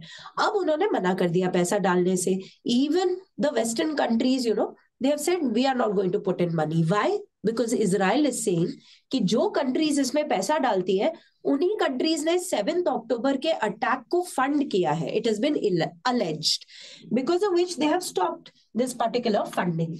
So let's know a little bit about it. The UNRWA was formed in 1949. It is the same year of the formation of NATO. Maybe you can learn it like that. And the Commissioner General is Philippe Lazzarini, whatever is the pronunciation. वाट लगा दी हम लोगों ने नाम की, but hardly matters. अच्छा, the next one is my very, very personal favorite. We all know about this. We know that, you know, our Prime Minister Narendra Modi goes to Lakshadweep, gets a photo clicked, and एक country को problem हो जाती है. बताओ कौन सी country है और क्यों प्रॉब्लम होती है? मतलब मेरा प्रधानमंत्री अगर मेरे देश के एक यूटी में जाके अपनी फोटो खिंचा रहा है तो किसी और को क्या प्रॉब्लम है? बताओ प्रॉब्लम क्या है और वो कंट्री कौन सी है? फटाफट से बताओ. Let's do it. We know it. I know you know it. We've been talking about it in class. It is the Maldives, right? So the Maldives seems to have an issue. Maldives doesn't have an issue. Maldives की political theory दो तरीके की है. One says India is very nice. One says India is really bad. Now the guy who's heading Maldives right now, the president Muzo, he sort of says India out policy. He is the first president to go and visit China instead of going and visiting India. And India is one of the first countries to recognize Maldives. And so they believe कि whatever be the case, they believe that China is a little better. अब वो बुद्धू है बेचारे. क्यों बुद्धू है? ये सब छोड़ दो, अभी 2 मिनट में आते हैं. पहले इसको देखो. ये रहा हमारा प्यारा चाइना, और ये क्या कर रहा है? It is trying to create something called the string of pearls. And ये हर जगह से कहीं ना कहीं क्या करता है? It's a very simple thing. Gets into agreements, give these countries a lot of money. The countries are not able to pay back. Take the territory, right? Yesteryears में modern history में हम एक doctrine of subsidiary alliance पढ़ते थे. अगर आता है तो आता है, नहीं आता है तो बाद में करेंगे. Point is, history repeats itself. This is what is the string of pearls. And who is doing all of this? This is Mohammad Muzo. And he is a believer of India out policy, right? And he has also removed Indian military. And well, he has also, you know, taken into account, he has gone to China and he has made close to 20 security pacts with China. अभी operation cactus करके मैं क्यों पूछ रही हूँ? Because of the fact that I want to tell you that not so long ago, there was an attempt to remove the president of Maldives. And you know who helped them to avert that particular thing? That was the government of India. And the operation that took place in order to do that was called Operation Cactus, right? So Operation Cactus was there in 1988. My bad, I'll just do it over here. Yeah, so it was in 1988, and it was a military coup attempt to remove the president Mamoon Abdul Gayoom. Right? अगर ये India से पूछ रहा है तो ये India को favour ही करता होगा. अच्छा, इंडिया का प्राइम मिनिस्टर कौन था इस टाइम पे? Mr. Rajiv Gandhi, right? And we were successful in that. So keeping that in mind, firstly, let's do these questions. So Operation Cactus was a military intervention by India in which country? So this is very, very simple. This is the Maldives. The next one being, who is the current administrator of Lakshadweep? सही जगह पे टिक लगा है अपने आप ही, Praful Khurda Patel, right? So he is the one who is the administrator of this particular union territory. Fine. And then we saw a lot of our celebrities also saying that Maldives बहुत बहुत बढ़िया है. And yes, this was Rajiv Gandhi. Absolutely correct. Well done. Let's go on to the next one. अब Emmys. Emmys is really, really interesting. तो ये बहुत सारी categories में जाता है. हम लोग बाकी सबकी बात नहीं कर रहे, हम अपने बंदे की बात कर रहे हैं. एक तो इस बार 51st International Emmy Awards में टेलीविजन कैटेगरी में एक तो स्पेशल प्राइज दिया है Ekta Kapoor ko. I don't know whether you like her or not. Point is, she got that particular honor. And in the best comedy series, there's something called Derry Girls. Absolutely very, very nice. But you don't have the time to watch it. So I have watched it on your behalf. I'm telling you, it's damn nice. And the second one is our very own Veer Das. So both is the answer to this. This is very, very important. Let's go on to the next one. Democratic Republic of Congo का president, बेटा ऐसे type के सवाल पूछे जा सकते हैं. These are low hanging fruits, ये आपको आने ही चाहिए, राइट? पूछे भी जा सकते हैं. आंसर यहाँ पे क्या है? फीलिक्स. अब मैंने इस बंदे का फर्स्ट नाम ही लर्न किया है, क्योंकि इसका सरनेम ना मुझे प्रोनाउंस करना आता है, ना मुझे लिखना आता है, ना मुझे जानना है. Now the point is, again I'm saying the same thing. MCQs है, you just have to figure it out from the MCQs. Felix is something that I have learned because, well, I read Harry Potter and I have. Point is that that is the answer over here. ठीक है. अगर हम लोग democratic Republic of Congo की बात करें, तो capital, prime minister end of course the president is very very important because he was appointed in this particular year. तो ये हम लोग ध्यान में रखेंगे. Let's go on to the next one. India will be hosting which edition of UNESCO's World Heritage Committee? Sir, would you like to take this up? I think sir is not here. Okay, so India will be hosting which edition of UNESCO's World Heritage Committee? The answer is 45th. Let's understand a little bit about it. Now, UNESCO का full form. Now, United Nation तो पता ही है. Scientific and cultural education, ठीक है. ये E stands for what? Economic और educational. Right it down. Economic और educational. Come on come on come on come on, you can do it. गलत हुआ, सही हुआ, nobody is judging you. E stands for what? Economic और educational.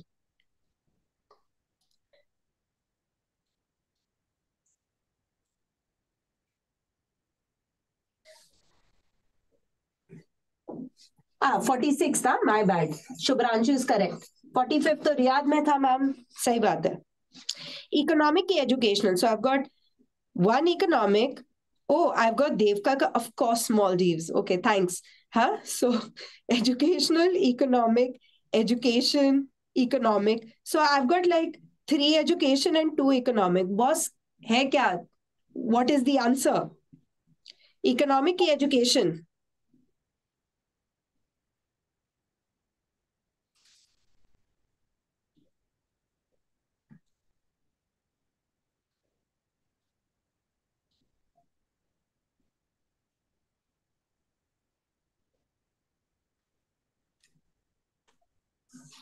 Education is correct. Now, this particular organization, what it does is, it goes around, basically it identifies World Heritage Sites, right? There are tangible heritage sites and then there are intangible heritage sites. What does it mean कि अगर उसने जयपुर को heritage site बोल दिया? That doesn't mean that UNESCO is going to give them a lot of money. It basically means that it is identified that this particular country has this place which is amazing, right? It is a heritage site. So a person may be sitting in Germany when he wants to come to India, he will, if in case he doesn't know anyone from India, he will look at the UNESCO World Heritage Sites and he'll be like, acha, theek hai, yeah, this is the place that I want to go to. That means this is bringing us a lot of foreign exchange. Ab hua kya hai? That ye World Heritage Committee jo hai, this is the one that decides ki kaun si heritage site honi chahiye. Where should the heritage site be? And well, India will host the 46th session. And that is why this becomes exceptionally important for you. तो हर साल हम कुछ nomination देते हैं, जैसे पिछले साल हम लोगों ने और भी नॉमिनेशन दिए थे, राइट? होयसला टेम्पल था हमारा, राइट? इस तरीके से इस time it is the Maratha military landscape that we have nominated. Has it become the heritage site till now? No, it hasn't, but will it? Let's wait and watch. So a little bit about UNESCO. 1945 में ये बना था. And Paris में इसका headquarter है. The Director General is Audrey Ausley. And India has 42 UNESCO World Heritage Sites and 15 intangible heritage sites. And that becomes your homework, guys. What is the homework then? पहली heritage site कौन सी थी India की और latest heritage site कौन सी है India की, ये आप खुद करेंगे. ठीक है, कुछ तो आपको खुद भी करना चाहिए ताकि आप इसको रिवाइज कर सके. So that is important for us, right? Okay, this is what is the Maratha military landscape. it has been fortified really properly. Like Chhatrapati Shivaji was known for this. In fact, Chhatrapati Shivaji was known for his naval tacts. Like he was amazing at his naval warfare, is why his ensign has been used by the Indian Navy, right? So if we keep this in mind, यही हमें पता होना चाहिए, Maratha military landscape है, 12 इसके components है, and किसने इसको इंसेप्शन किसने किया था? छत्रपति शिवाजी ने किया था, और पेशवास के रूल तक ये चलता था. अब ये बनेगा नहीं बनेगा हमें नहीं पता, but we will still keep reading the newspaper with respect to the same. All right. Okay. So let's do it. Yeah. Okay. Let's go ahead. The next one is, who is the youngest and first openly gay prime minister of France? Tukka maro, chalo. Answer batao. Tukka maro, come on. Jasmine, everyone. Marsurjan says question mark. What's the question, beta? Batao, who's the youngest and the first openly gay prime minister of France?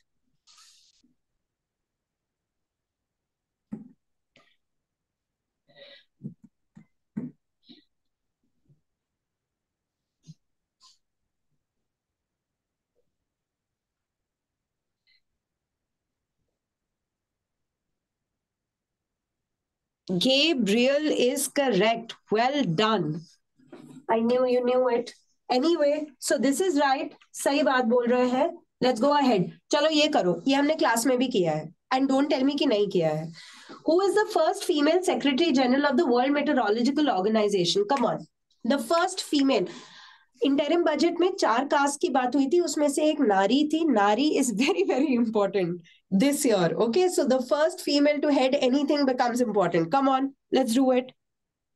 Wow, Kavya has also told me the age, huh?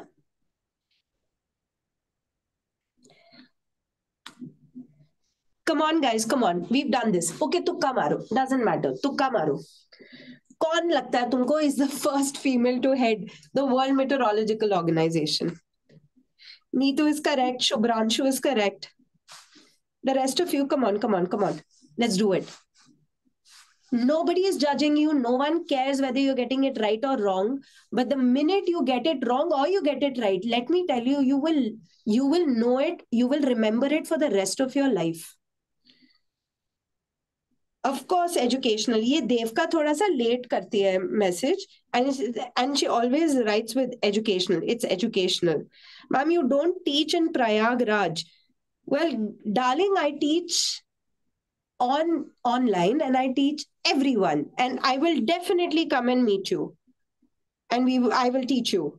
But I already teach you every day, daily newspaper analysis, right? Yes. So Celeste is correct. This is absolutely right. So this is the World Meteorological Organization. That's the female, right? 1950 में ये चीज बनी थी. Geneva, Switzerland में इसका headquarter है.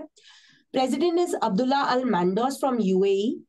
Secretary General, very important because she started her term from the 1st of January. And the World Meteorological Day is the 23rd of March.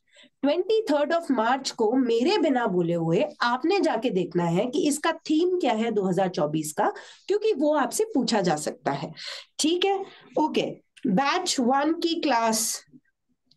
I miss you too, Mansarjan, but I'm always here, baby. Okay. So now the next one is Suez Canal officially opened. Now, why am I talking about the Suez Canal? Chalo, tell me that. Suez Canal तो इतना news में है नहीं, पर एक सी news में है जहां पे अटैक्स हो रहे हैं. कोई तो अटैक कर रहा है. कौन अटैक कर रहा है? और you know what is happening? Come on, tell me. Why am I talking about the Suez Canal? It is not even in news, right? But is it? Is it in news? And if it is in news, why is it in news?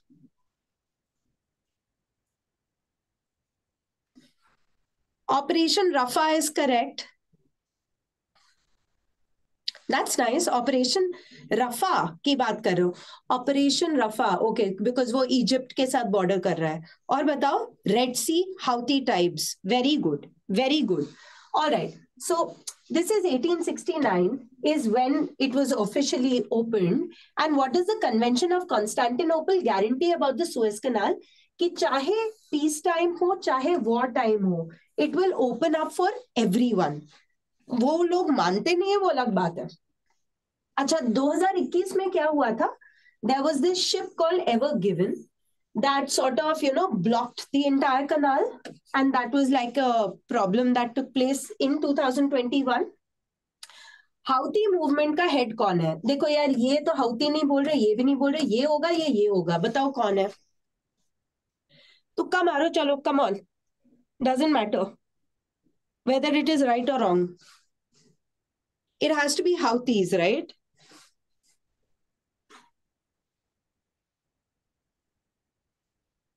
Come on, come on, come on, come on, come on, come on, come on. Thank you. I'm giving you a chance to answer. Sorry. Giving you a chance to answer. मनसर्जन ए की तो अच्छा B लिख दिया मनसर्जन ने. अब्दुल है कि हुसैन है, तुक्का मारो, डजंट मैटर. सही होगा, गलत होगा, सही कर देंगे. ठीक. So the answer is Hussain. He was the founder, and this chap is heading it right now after his assassination, death, whatever you'd like to call it. What is the name of the United States-led military operation that was conducted to respond to the Houthi attacks? Jasmine, you need to answer this, and the rest of you also, because we've done this. Come on. Come on, come on, come on. Hussain. Hussain ही है, सही बात है. बताइए. नीतू का answer सही है. So it is Operation Prosperity Guardian. That is what it is called. Please keep this in mind. This is very important. अच्छा, अगर हम इसकी बात करें, ये हो गया तुम्हारा रेड सी, ये हो गया तुम्हारा येमन, जहां पे है तुम्हारे हाउती, है ना? And they are backed by another country called Iran, जो इधर दिख नहीं रहा है, वो अलग बात है. अब ये जो स्ट्रेट है, यहीं पे सबसे ज्यादा अटैक्स हो रहे हैं. Although it is not visible here, there is another Strait of Hormuz, जिसको आज की डेट पे इंडिया यूज कर रही है for trade. And this is happening because of the fact that the Houthis apparently are attacking ships that are favoring Israel. But then they say that they are attacking anyone and everyone. Now, Houthis are not telling me whether they are attacking Israel-backed ships or otherwise. Point is that is what is the narrative, and we need to know about it. Okay? So this is what is important for us. Yes, you did answer, and you got it correct. Well done. Acha, who assumed the position of the Secretary General of the Bay of Bengal Initiative for Multi-Sectoral and Technical and Economic Cooperation in Dhaka? अब मेरी बात सुनो ध्यान से. क्या लिखा है? बे of Bengal के आगे पीछे कुछ तो कंट्रीज होंगी, राइट? वो बहुत सारे सेक्टोरल, टेक्निकल एंड इकोनॉमिक क्या कर रही हैं? कोऑपरेशन कर रही हैं. अच्छा, वहां पे एक इंसान को सेक्रेटरी जनरल बनाया है. तुक्का time. Yes sir. Priyanka? Yes sir. Can you just go back to the previous slide? Yes sir.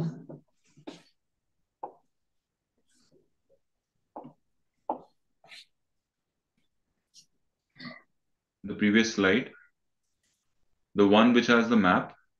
Yes sir. Just a second. Hanji.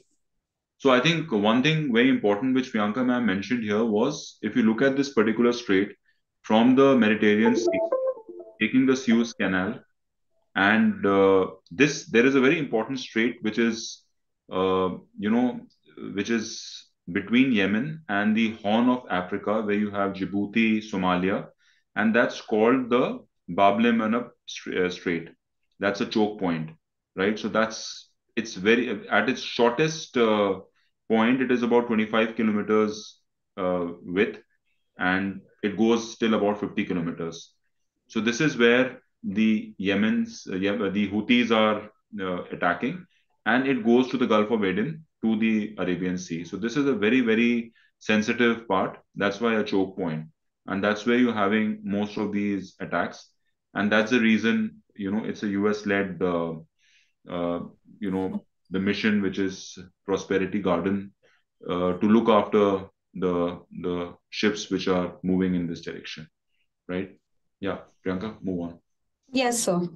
So I think we'll go on to the last one, because before I go on to this one, I'd like to make an announcement that, guys, whatever we are teaching you here is a part of our magazine called GK Perfect, right? And the GK Perfect magazine will be available on your learning management system, the LMS, as well as on your Telegram by the 18th of February. So you will have all of this information. You do not need to feel that, kuch miss out ho gaya ya jo bhi hai. This was basically to apprise you of the fact that a lot is happening around you, and this is how you need to prepare for your examination. This is the approach that you need to take. So you don't worry, there is no fear of missing out. You will get everything in the GK Perfect magazine as always, and you will get it by the 18th of February on your respective platforms. So this is the last topic that I will take up, and then we will call it a day. ठीक है? चलो. So who assumed the position of the Secretary General of BIMSTEC? अब BIMSTEC क्या है, थोड़ा सा मैं तुम लोगों को बता दूं पहले. अच्छा, it is okay. So this is basically an organization that consists of a lot of countries. The countries are Bangladesh, India, Sri Lanka, Thailand, right? There's Myanmar, Bhutan, as well as Nepal. Fine.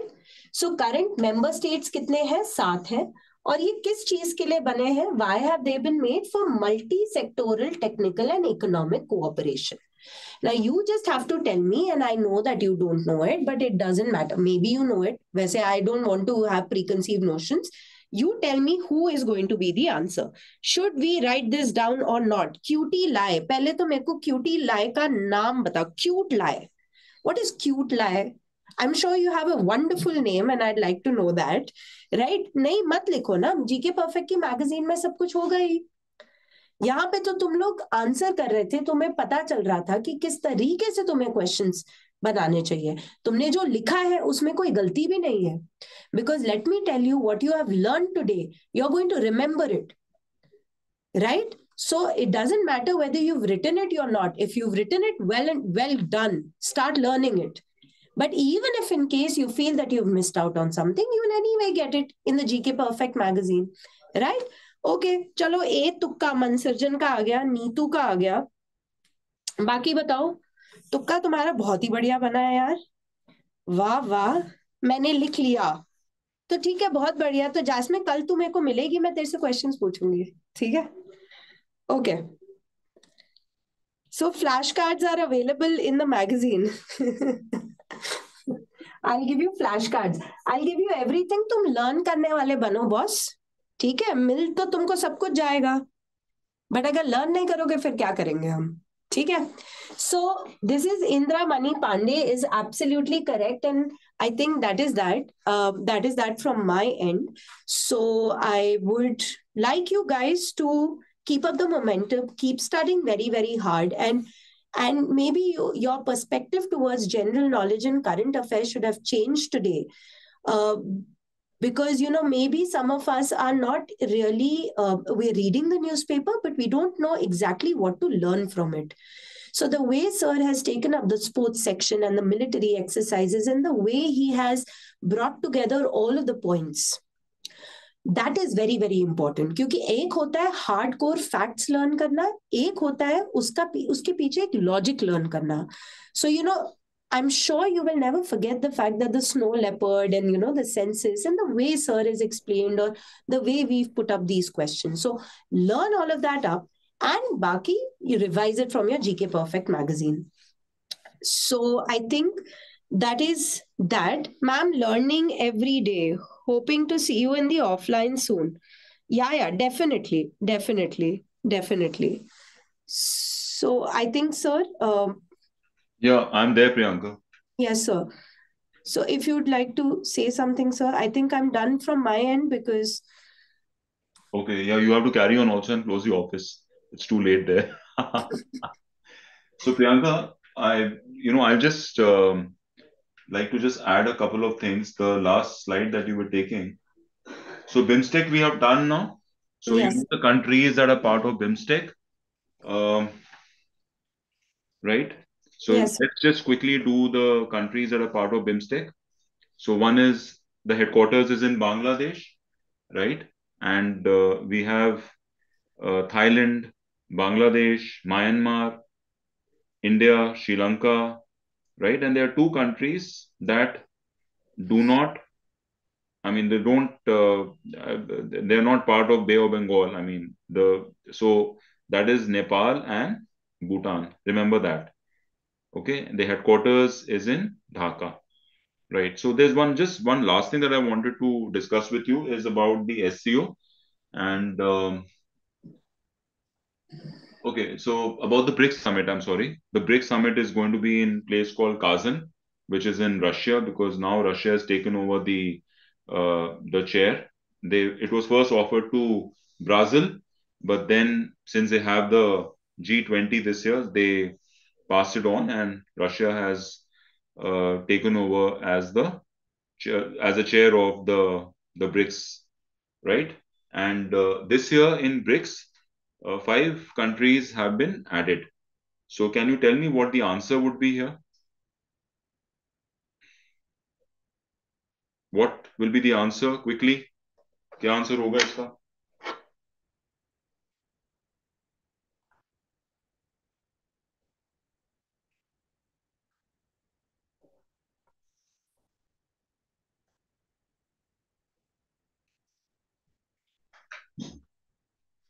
What will be the answer?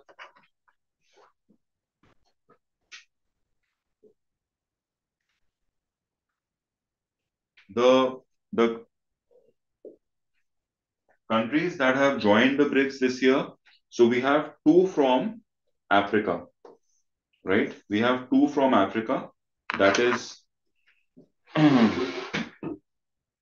Egypt and Ethiopia. So two from Africa, Egypt and Ethiopia. And then we have three from the Middle East, which is Iran, Saudi Arabia, right? Iran, Saudi Arabia, and UAE. Iran, Saudi Arabia, and the UAE. Remember that. So these five countries have joined the BRICS. So in total, we have five new members. So BRICS now, which was earlier BRICS, now we have five more countries. So when it started off, it was just BRIC, right? Brazil, Russia, India, and China. This was started in year 2009, and a year after that, South Africa joined. So there were five countries. So now this, on the 1st of January, officially these five countries have joined, and Russia is going to chair it, and it is going to be held in Kazan, which is in Russia. It's about, I think, 300 kilometers from Moscow. Okay. Um, Yeah. So I think I've covered this.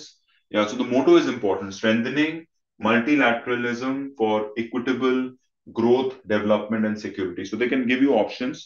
What is the motto of BRICS Summit? So strengthening multilateralism for equitable growth, global development, and security. So you should know it. Okay. All right. Uh, So now this event was quite important. अच्छा, one thing I want to tell you is that BRICS में इन्होंने एक और country को invite किया था, but वहां पे जब नए प्राइम मिनिस्टर आए, हेड आए, तो उन्होंने उसको रिजेक्ट कर दिया. Can you tell me in the chat box which country was it? एक और कंट्री ज्वाइन करने वाली थी ब्रिक्स में, बट वो फिर आई नहीं बिकॉज उसको उनके प्रेसिडेंट ने रिजेक्ट कर दिया. वो कहाँ के प्रेसिडेंट थे? मिलर्स करके उनका नाम है, कहाँ के प्रेसिडेंट थे? The answer would be, tell me, the answer would be Argentina. So they were also invited, but then they said thank you, हमें नहीं ज्वाइन करना. Alright, so now this event is important, which is called 10th edition of Vibrant Gujarat Global Summit. So this event was held in January. inaugurated by the Prime Minister? Yes, inaugurated by the Prime Minister. So can you tell me what the answer would be? The answer to this would be Gateway to the Future. Why is um, this edition of Vibrant Gujarat Global Summit important? Is A, you had many leaders across the world coming. The Czech Prime Minister was there. The President of UAE, and even the head of the General Assembly, right? So that's why it was important. So the theme is Gateway to the Future, uh, and that's about it. So that's done. Okay, now this is again a very important thing. Just keep track of news which is related to the inland waterways, right?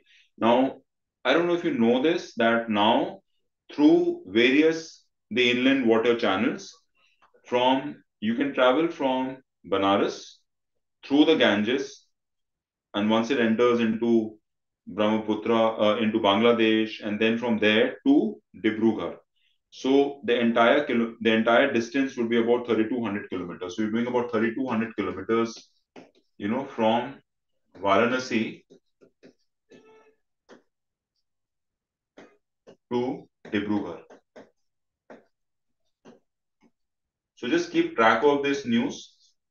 And so last year, about 51 Swiss nationals had traveled all the way from Banaras to Dibrugarh, right? So this goes, you take the Ganges, so start from Banaras, and then it goes to Patna, Bhagalpur, goes to Farakka, then that breaks into two, Padma and Hooghly. You take the Hooghly, then close to Sagar Deep, through the inland channel, it moves, into Bangladesh, joins Meghna River there, and then from there, through various inland waterways, it reaches Dibrugarh.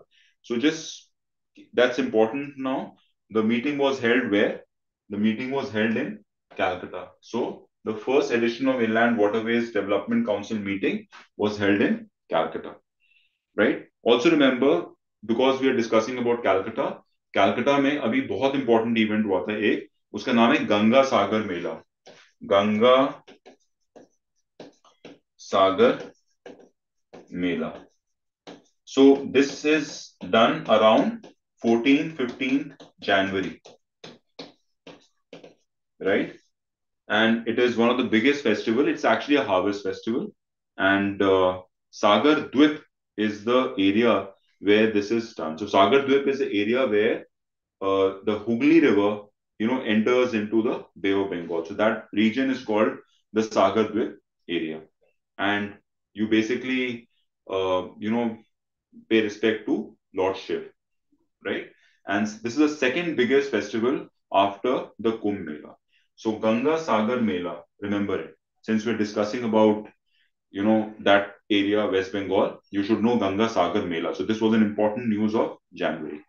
All right. Now, since we have just discussed about the northeastern side, also remember that as Arunachal Pradesh has got a GI tag, right? Arunachal Pradesh has got GI tag for three things, right? I want you to research and find out. I'll just give a little hint about it. The GI tag. So recently, GI tags has been given to a few products of Arunachal Pradesh. So one of them is a Tibetan carpet. Second is it's called kekri, which is ginger, and I might get the pronunciation wrong, but actually it's ginger, right? And there is one more, which is the wooden work, which is called wushu or something, right? So just figure out there are three products. So in the later slides, we might just mention about it, but it'll get too late. So do research about it. So three things from Gujarat. From Odisha also, a product has got a GI tag, and that is called the red ant chutney, right? Red ant chutney from Odisha, that's called a GI tag, right? And from Gujarat, you have, in simple words, their dates, right, which is around the Kutch area. that has got a GI tag again. And this is after the Gir mangoes of Gujarat. You have got the dates of Gujarat. Uh, they've got the tag, right? So the name, actual name and all is all mentioned, right? So again, since Assam came, recently the Assam government gave the Gaurav Samman to the former Chief Justice of India, Mr. Gogoi, right? So he was given the Gaurav Samman in Assam. All right. So inland waterways is done. Yes. So which union territory became the first to implement the PM Vishwakarma Yojana? Now this was very much in news. So can you tell me which union territory became the first to implement Vishwakarma Yojana? This is important. Vishwakarma Yojana, a scheme aimed at providing end-to-end support to artisans and crafts people. So it gives them some seed money to buy the equipments and also gives them some kind of remuneration, right? So the state which is the first state to implement is answer. What would be the answer? The answer would be Jammu and Kashmir is the first state to implement the Vishwakarma Yojana. Okay. Next one. So again, it's a central sector scheme, and so you get a daily stipend of 500 rupees and some toolkit worth about 15,000 and some soft loans, and you get some marketing assistance, and this is under the Ministry of MSME, right? All right. And so again, seaweed, there was a seaweed um conference held, and what was the state that was involved here? Can you tell me? Seaweed, seaweed conference on for the cultivation of seaweed.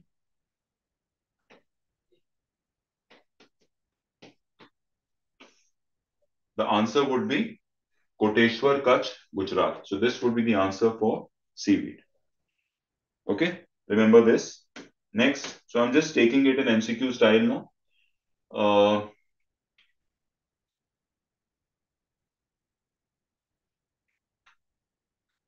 Okay, next one is, just take a couple of them. Yes, so this is again very important. Read about Pradhan Mantri Suryodaya Yojana, which was launched by the government. It's basically to install 10 million solar panels, in the house, across the houses, right? So we are looking at 1 crore houses that will have a rooftop solar panel.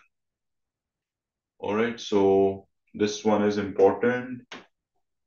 And okay, so I did the snow leopard thing with you. The exact number is 780, and the maximum is in Ladakh, which is around 477. So this is the snow leopard. Okay. Kyrgyzstan has adopted this as a national symbol. Okay, now this one is important. It's called the Atal Setu. This was launched by the Prime Minister last month, and you need to tell me what is the distance and kilometers. So the answer to this would be it's about 21.8 kilometers, and this basically connects the Navi Mumbai to South Bombay, right? So a very important, the answer would be B here, 21.8 kilometers, out of which 16.5 kilometers is over the sea, right? So it's from Savory to Naya Shera, right? So that is the distance that it covers. Effectively, it is from Navi Mumbai to South Bombay, right? Okay, so it's mentioned here. This is important news, so that's why I wanted to tell you about it. From Savory to Chirle, which is in Bombay, the length is 621.8 kilometers, and it's a 6-lane bridge. 16.5 kilometers is on the sea, right? It's the longest bridge in India and country's longest sea bridge. So remember about this Atal Setu. It's Nyaya Shera Sea Link. Okay. Maximum funding has been done by Japan International Cooperation Agency and the rest by the state government. Okay.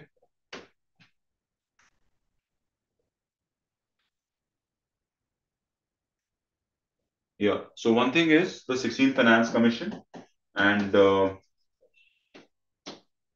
Arvind Panagria. He is the chairman of the 16th Finance Commission. Right? Not a function of the Finance Commission.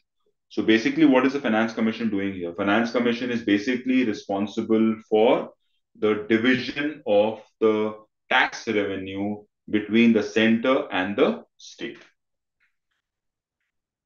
Okay. So he is the first vice chairman of Niti Aayog and he is also a Padma Bhushan awardee. Okay.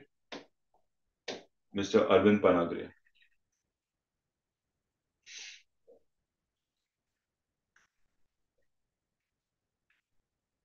Yeah, so GI tag I wanted to mention. Arunachal Pradesh is a Wancho wooden craft, the GI tag. What is GI tag? It is basically used to denote a product is from a certain geography. Remember that, from a certain geography, right? Arunachal Pradesh, Wancho, Adi Kekar. So these are two products which have got the GI tag. Forget about West Bengal. What I'm interested is in Gujarat, Kachni, Kharek, which is basically a date, right? So this is a date. And from Odisha, you have the red ant chutney. Okay, that has also got a GI tag. Can you tell me in the comment box which was the first product in India to get a GI tag? Okay, can you just tell me quickly which was the first product in India? It got a GI tag in 2004.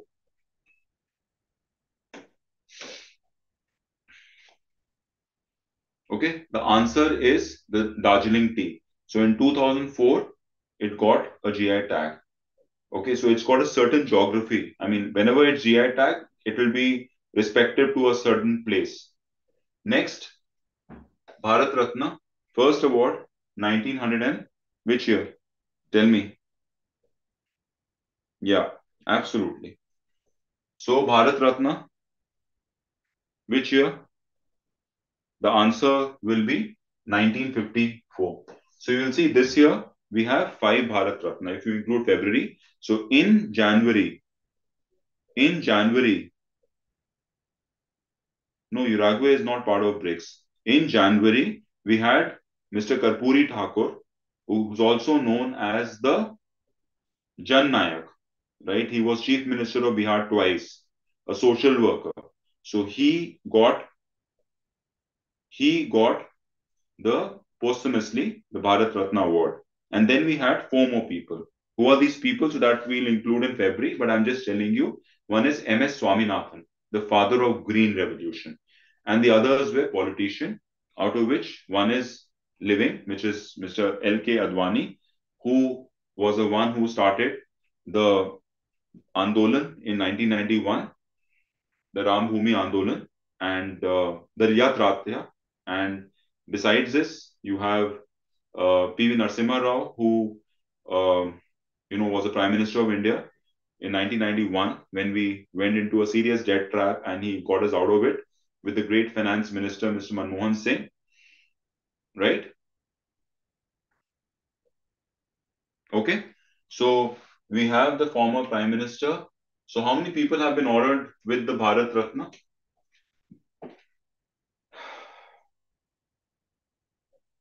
What is the answer to this question?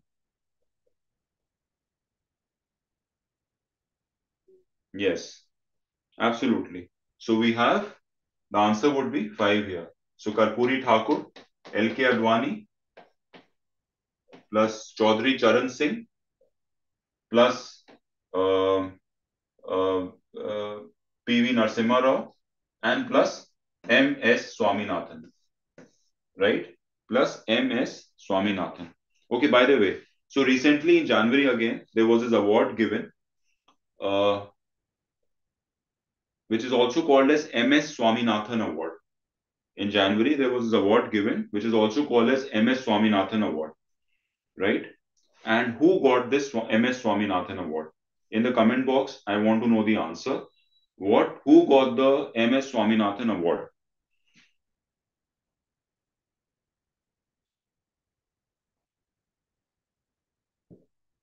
Okay, just the way to remember is कि स्वामी लोग पे बोझ बहुत ज्यादा आ जाता है. So it's, I think, B.R. Kamboj, okay, the Vice Chancellor of Haryana University, and he got the MS Swaminathan Award. It's important, MS Swaminathan Award. And the answer is B.R. Kamboj, the Vice Chancellor of the Haryana University. All right. So he got the MS Swaminathan Award. So MS Swaminathan Award is given for excellence in agrarian research. Right. Okay. Just a bit about Bharat Ratna. The first recipient was C. Rajagopalachari, Radhakrishnan, and C.V. Raman. Right. And the first person to be honored posthumously was Lal Bahadur Shastri, our second Prime Minister. And yeah, that's about it.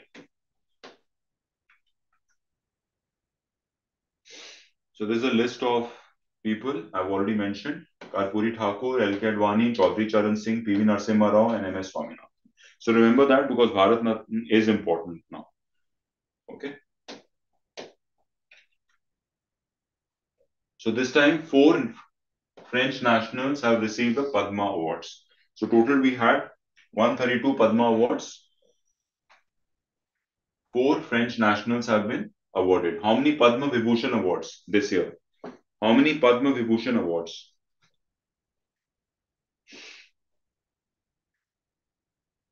So we had 5 Padma Vibhushan Awards this year. So this is highest in the category of the Padma Awards. And who are the people who got it? So we had 3 actors in this. One is Chiranjeevi. The second, Vajanti Mala Bali. And the third, so we have 3 actors, and yeah, Vajanti Mala Bali, Chiranjeevi. We have Padma Subramaniam, which she is a Bharatanatyam dancer. So founder of Sulabh, Bindeshwar Pathak, he's got it posthumously. And Venkatesh Naidu, who was a former, this thing,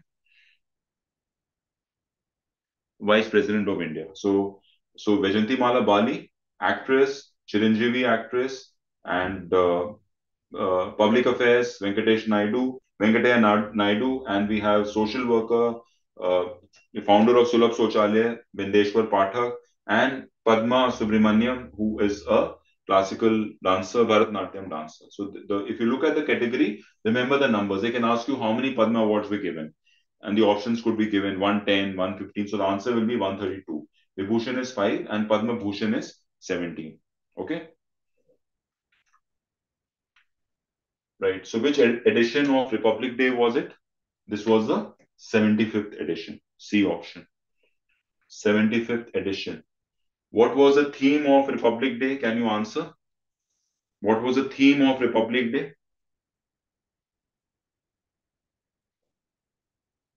I want the answers. The theme of the 2024 Republic Day.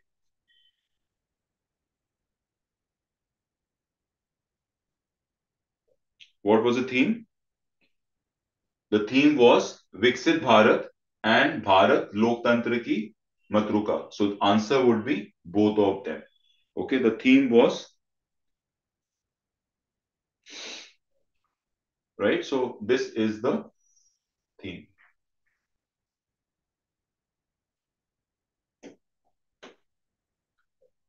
Okay. So who was the, which country did the chief guest of the first Republic Day?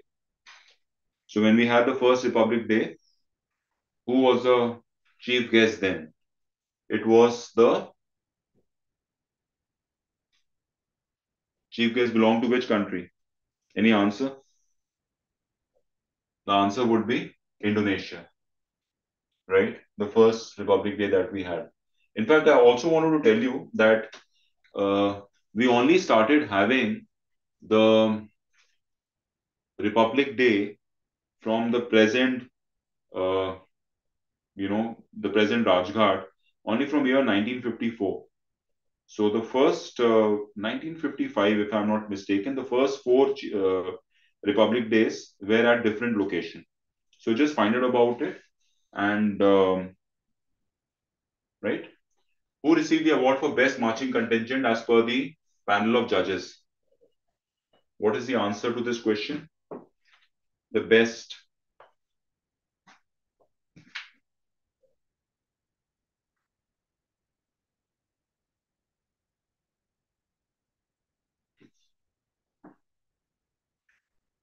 Yeah, the best marching contingent was Sikh Regiment, right? So, couple of important things about Republic Day. One, that the present Kartavya Path or Rajghat, where the Republic Day is held, it started happening here from 1955, right? The first four Republic Days were at different locations, if you do a research about it. Second is that um the theme of the Republic Day, like I mentioned, it is Viksit Bharat and Bharat Loktantra ki Matruka. Third, we need to know this. The first Republic Day that we have, the chief guest was a president of Indonesia in the year 1950, right? And best marching contingent, the auxiliary forces was the Delhi Police women contingent. Okay. Also remember that the Delhi Police women contingent.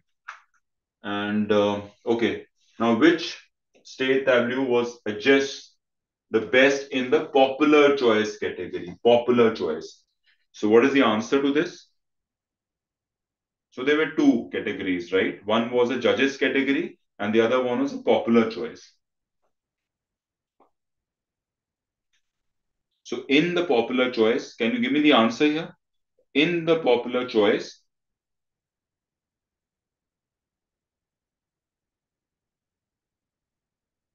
so in the popular choice, it was Gujarat, right? And in the judges' choice, it was, and judges' choice was Odisha, right? So remember that Odisha was judges and Gujarat was popular, right? Okay.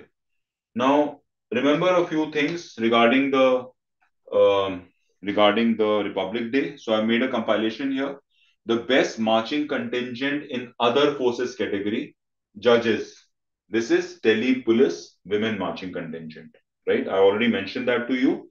The next one is the best tableau in ministries or department category is the Ministry of Culture, right? So department wise, it was Ministry of Culture, and the theme of this was Bharat, Mother of Democracy.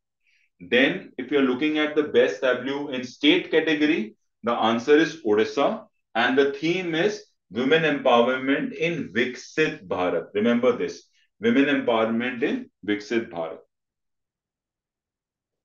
Okay, and the last one, I mean, this is fine now.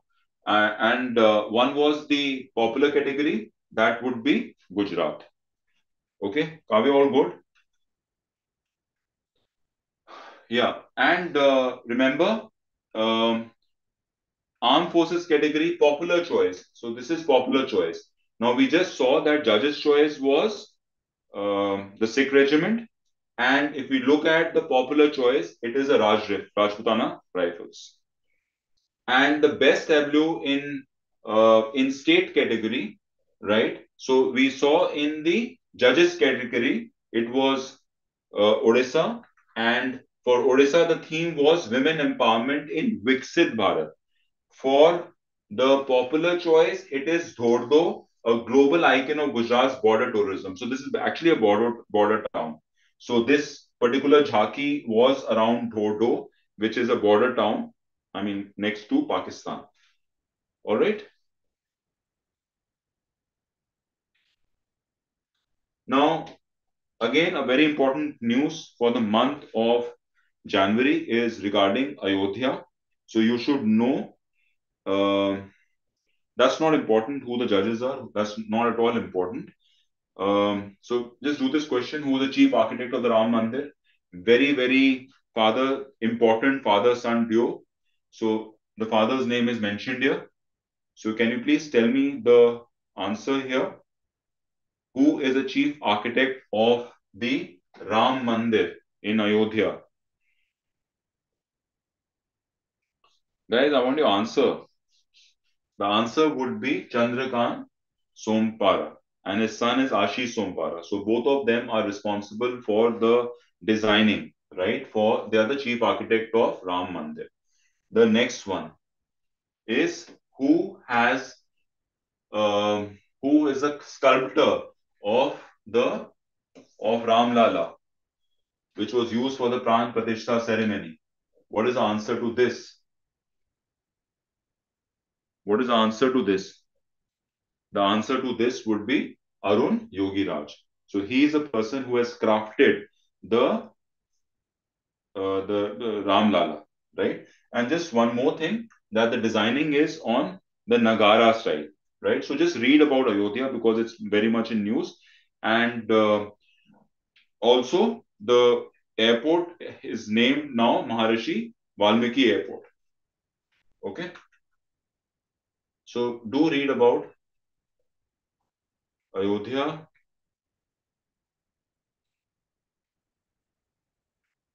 Yeah. Now one more thing is the Swachh Survekshan Awards, and what is the ministry which is responsible for these awards?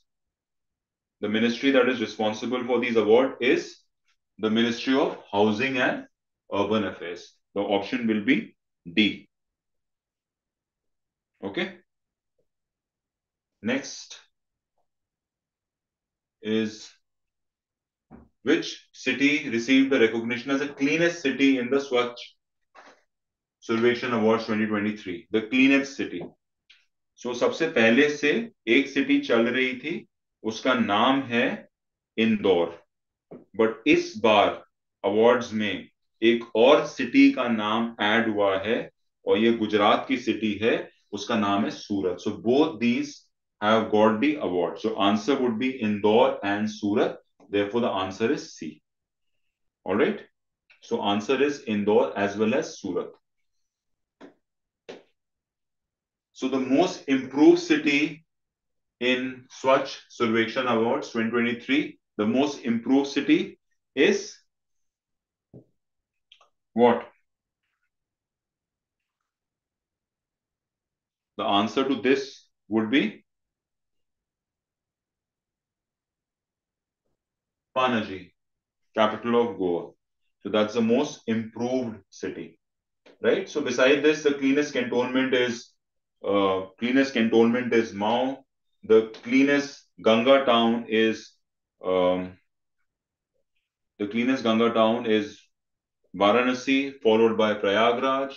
So and the top state is Maharashtra. So what we need to know about this award, which is given by Ministry of Housing and Urban Affairs, is the cleanest city is Indore and Surat, best state Maharashtra, most improved city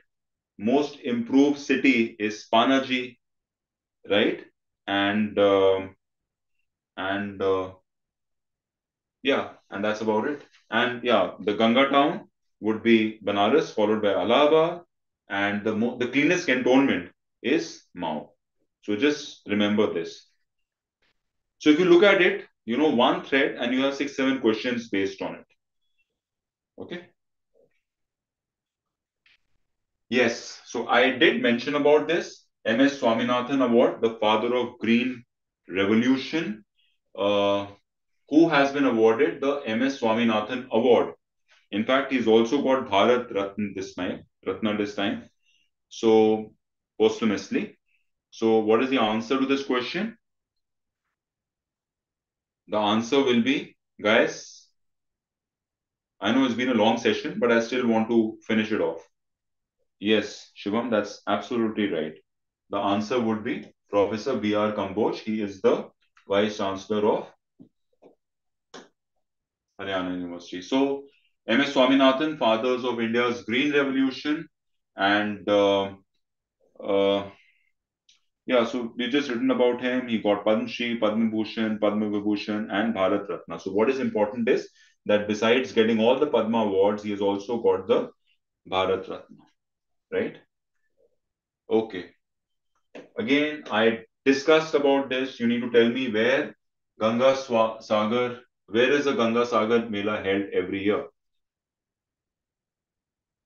What is the place called? Guys, come on. The answer would be the place is called Sagar Dweep, or the Sagar Islands, right? So this is a place where the Ganga Sagar Mela is held. It is basically held around 14-15 January. It coincides, it coincides, it coincides with the Makar Sankranti festival. So it's basically a harvest season, and you you pray Lord Shiv during this time. So uh, and it is the second biggest festival after Kumbh Mela. So the answer would be Sagar Island, West Bengal. Okay. So this is the second largest human congregation after the Kumbh Mela, annually held during Makar Sankranti, which is 14th, 15th of January, Sagar Island, right? So that's about it. Okay, now there was this event held which is called Wings India 2024. Now this event was held where? Can you tell me in the comment box? Wings India 2024 was held in Begumpet. Was held in Begumpet. So this was civil aviation event, and the theme of this. Can you tell me the answer? What was the theme of this?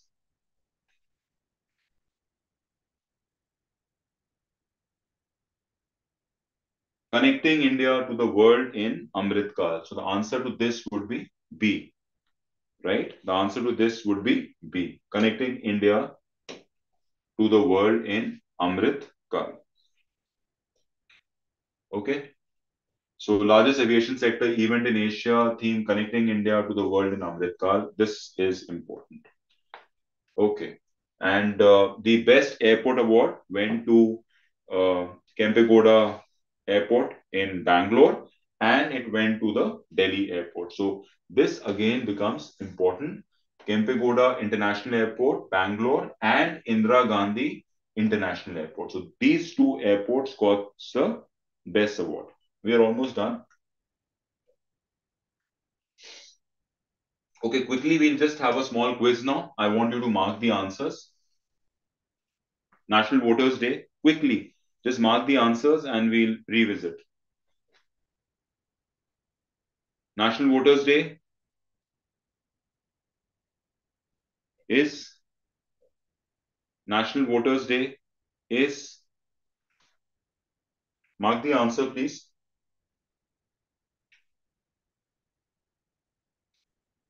Okay, the next question. What is the theme for Pravasi Bharatiya Divas NRI Day? Second. So the first question is this: National Voters Day. The answer would be 25th January. National Voters Day is 25th January.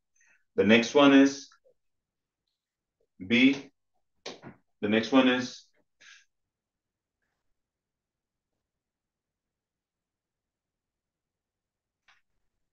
tell me what is the answer to the second one.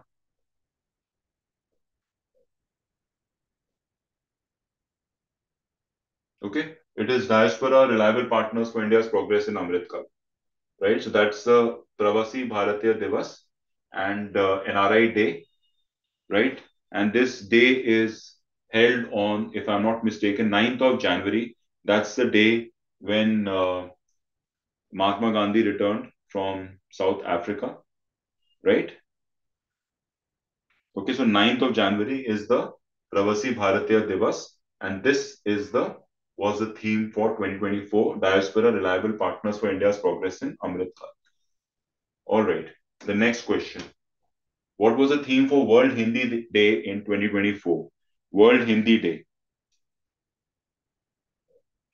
So World Hindi Day is celebrated on the 10th of January, and the answer to this question is Hindi bridging traditional knowledge and artificial intelligence. So the answer would be B here.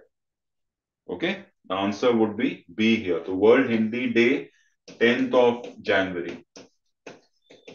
Okay, so what we have just done is election day. I mean, the first one was National Voters Day, which is 25th of January. Then we came to Pravasi Bharatiya Divas, which is on the 9th of January. That's the day when Mahatma Gandhi returned from South Africa in 2015. So it is around that. The theme of this, हमने देख लिया, diaspora, reliable partners for India's progress in Amritkal.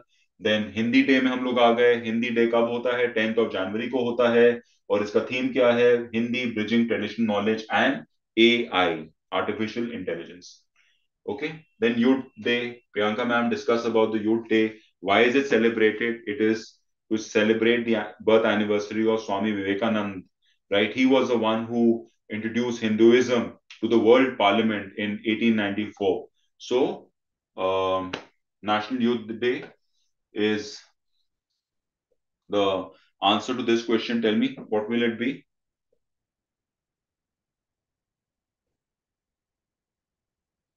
So the answer would be arise, awake, and realize the power you hold. Right? So this is the answer to the National Youth Day 2024. Right? Why is it celebrated? Swami Vivekanand's birthday. Okay, Startup Day. What was the theme for India Startup Day? Firstly, what is Startup Day kab hota hai? It is 16th of January. So just remember the day, 15th of January ko Army Day hota hai. Right? 15th of January ko Army Day hota hai.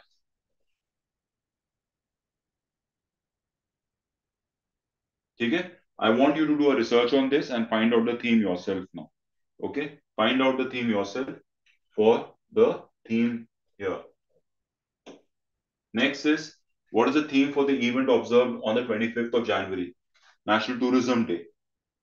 Okay, so this is the homework that you are going to do. Startup Day का theme क्या होगा? Startup Day का theme क्या है? And the next one is the theme for the National Tourism Day.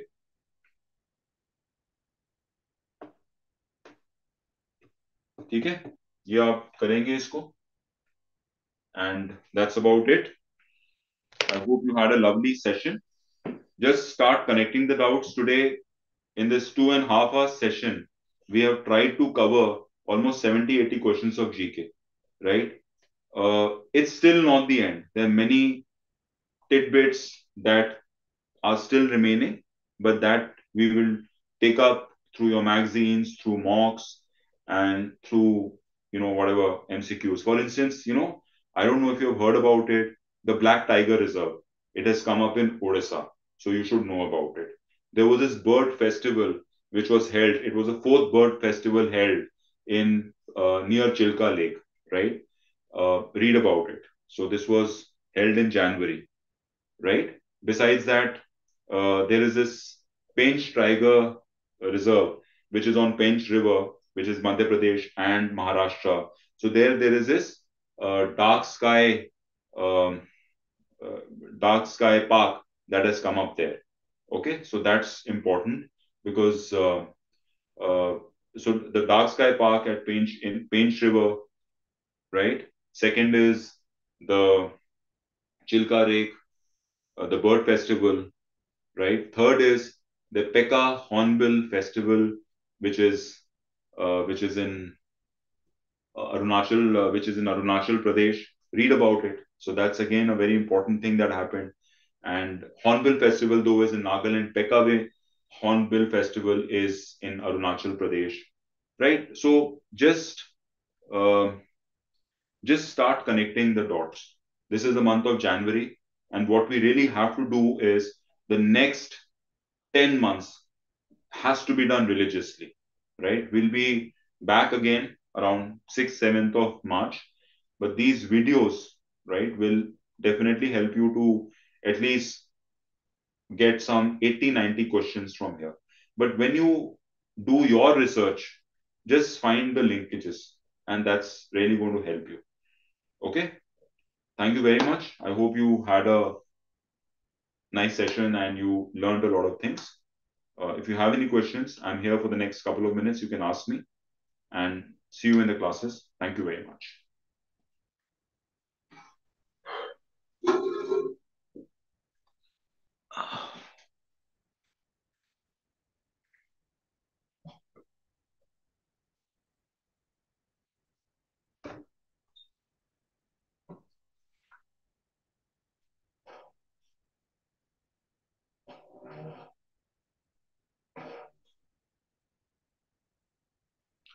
Yeah, that's okay, Kavya. You had to be tired because uh, it's a long session. 2 hours, 35 minutes is pretty long. But it was wonderful teaching you guys, and I look forward to coming again and doing the February along with Priyanka ma'am. But yeah, just make sure that you guys do the MCQ. That's very important. So now what we'll do is we'll have a MCQ of some 100 odd questions, and do that religiously. And through that MCQ, again, start getting the linkages. Once you do 300, 400 questions, it will become very, very automatic. So, just stay with it. There'll be a struggle for some time, but you're going to fall in place. Yeah, military exercises keep changing. So just keep track of it. Uh, just keep a note of it. Some exercises are important. Like this time, the one that I mentioned about uh, Arutya and Ayodhya, that's important because of, the because of Ayodhya, right? So like that. Thank you very much, guys. Thank you.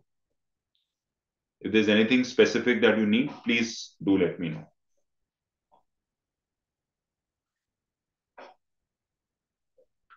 Yes, it keeps changing year after year. You keep adding the addition. Kavya, I have not read about it. Please do research. The ones that I mentioned, I found that pretty important. Right? Desert Cyclone, the one with Saudi Arabia, Khanjar, Steadfast Defender, right? The naval anti-submarine operation, Guam. Yeah, Modi hai to sab mumkin hai. It's like that. That's the reason. So there's a maximum Bharat Ratna awards that have been given. Um, 4 posthumously and 1 living. So, I mean, just don't get into that. That's not important. What you should know is that 5 Bharat Ratnas have been given, and you should know the name of these people and why. So, Swaminathan is for agrarian research, father of Green Revolution, and the others for public welfare because all of them are politicians. P.V. Narasimha Rao and, you know, P.V. Narasimha Rao, Chaudhry Charan Singh, and yes, it is quite relevant. But whatever, I mean, whatever is important, we will tell in the class. Karpuri Thakur, right? So L.K. Advani. So we will take that up. Whatever is important, we'll definitely take that up in the session and in the classes and through the MCQ. So don't think much. Like even Ayodhya here, you should know about the Ayodhya. You should know about the name of the international airport, who the architects are, who the uh, who is the sculptor, right? So all these things you should know. Ayodhya is very important, and we linked it with the military exercise also with Ayodhya. Yes, we'll arrange the MCQs, so that we are doing, and even the magazine has questions, so don't worry about it. And through the class also, we will do it. So my idea is that before we go for the exam, we do about 2,000 questions through MCQ, and I think that will take care of it. More than just doing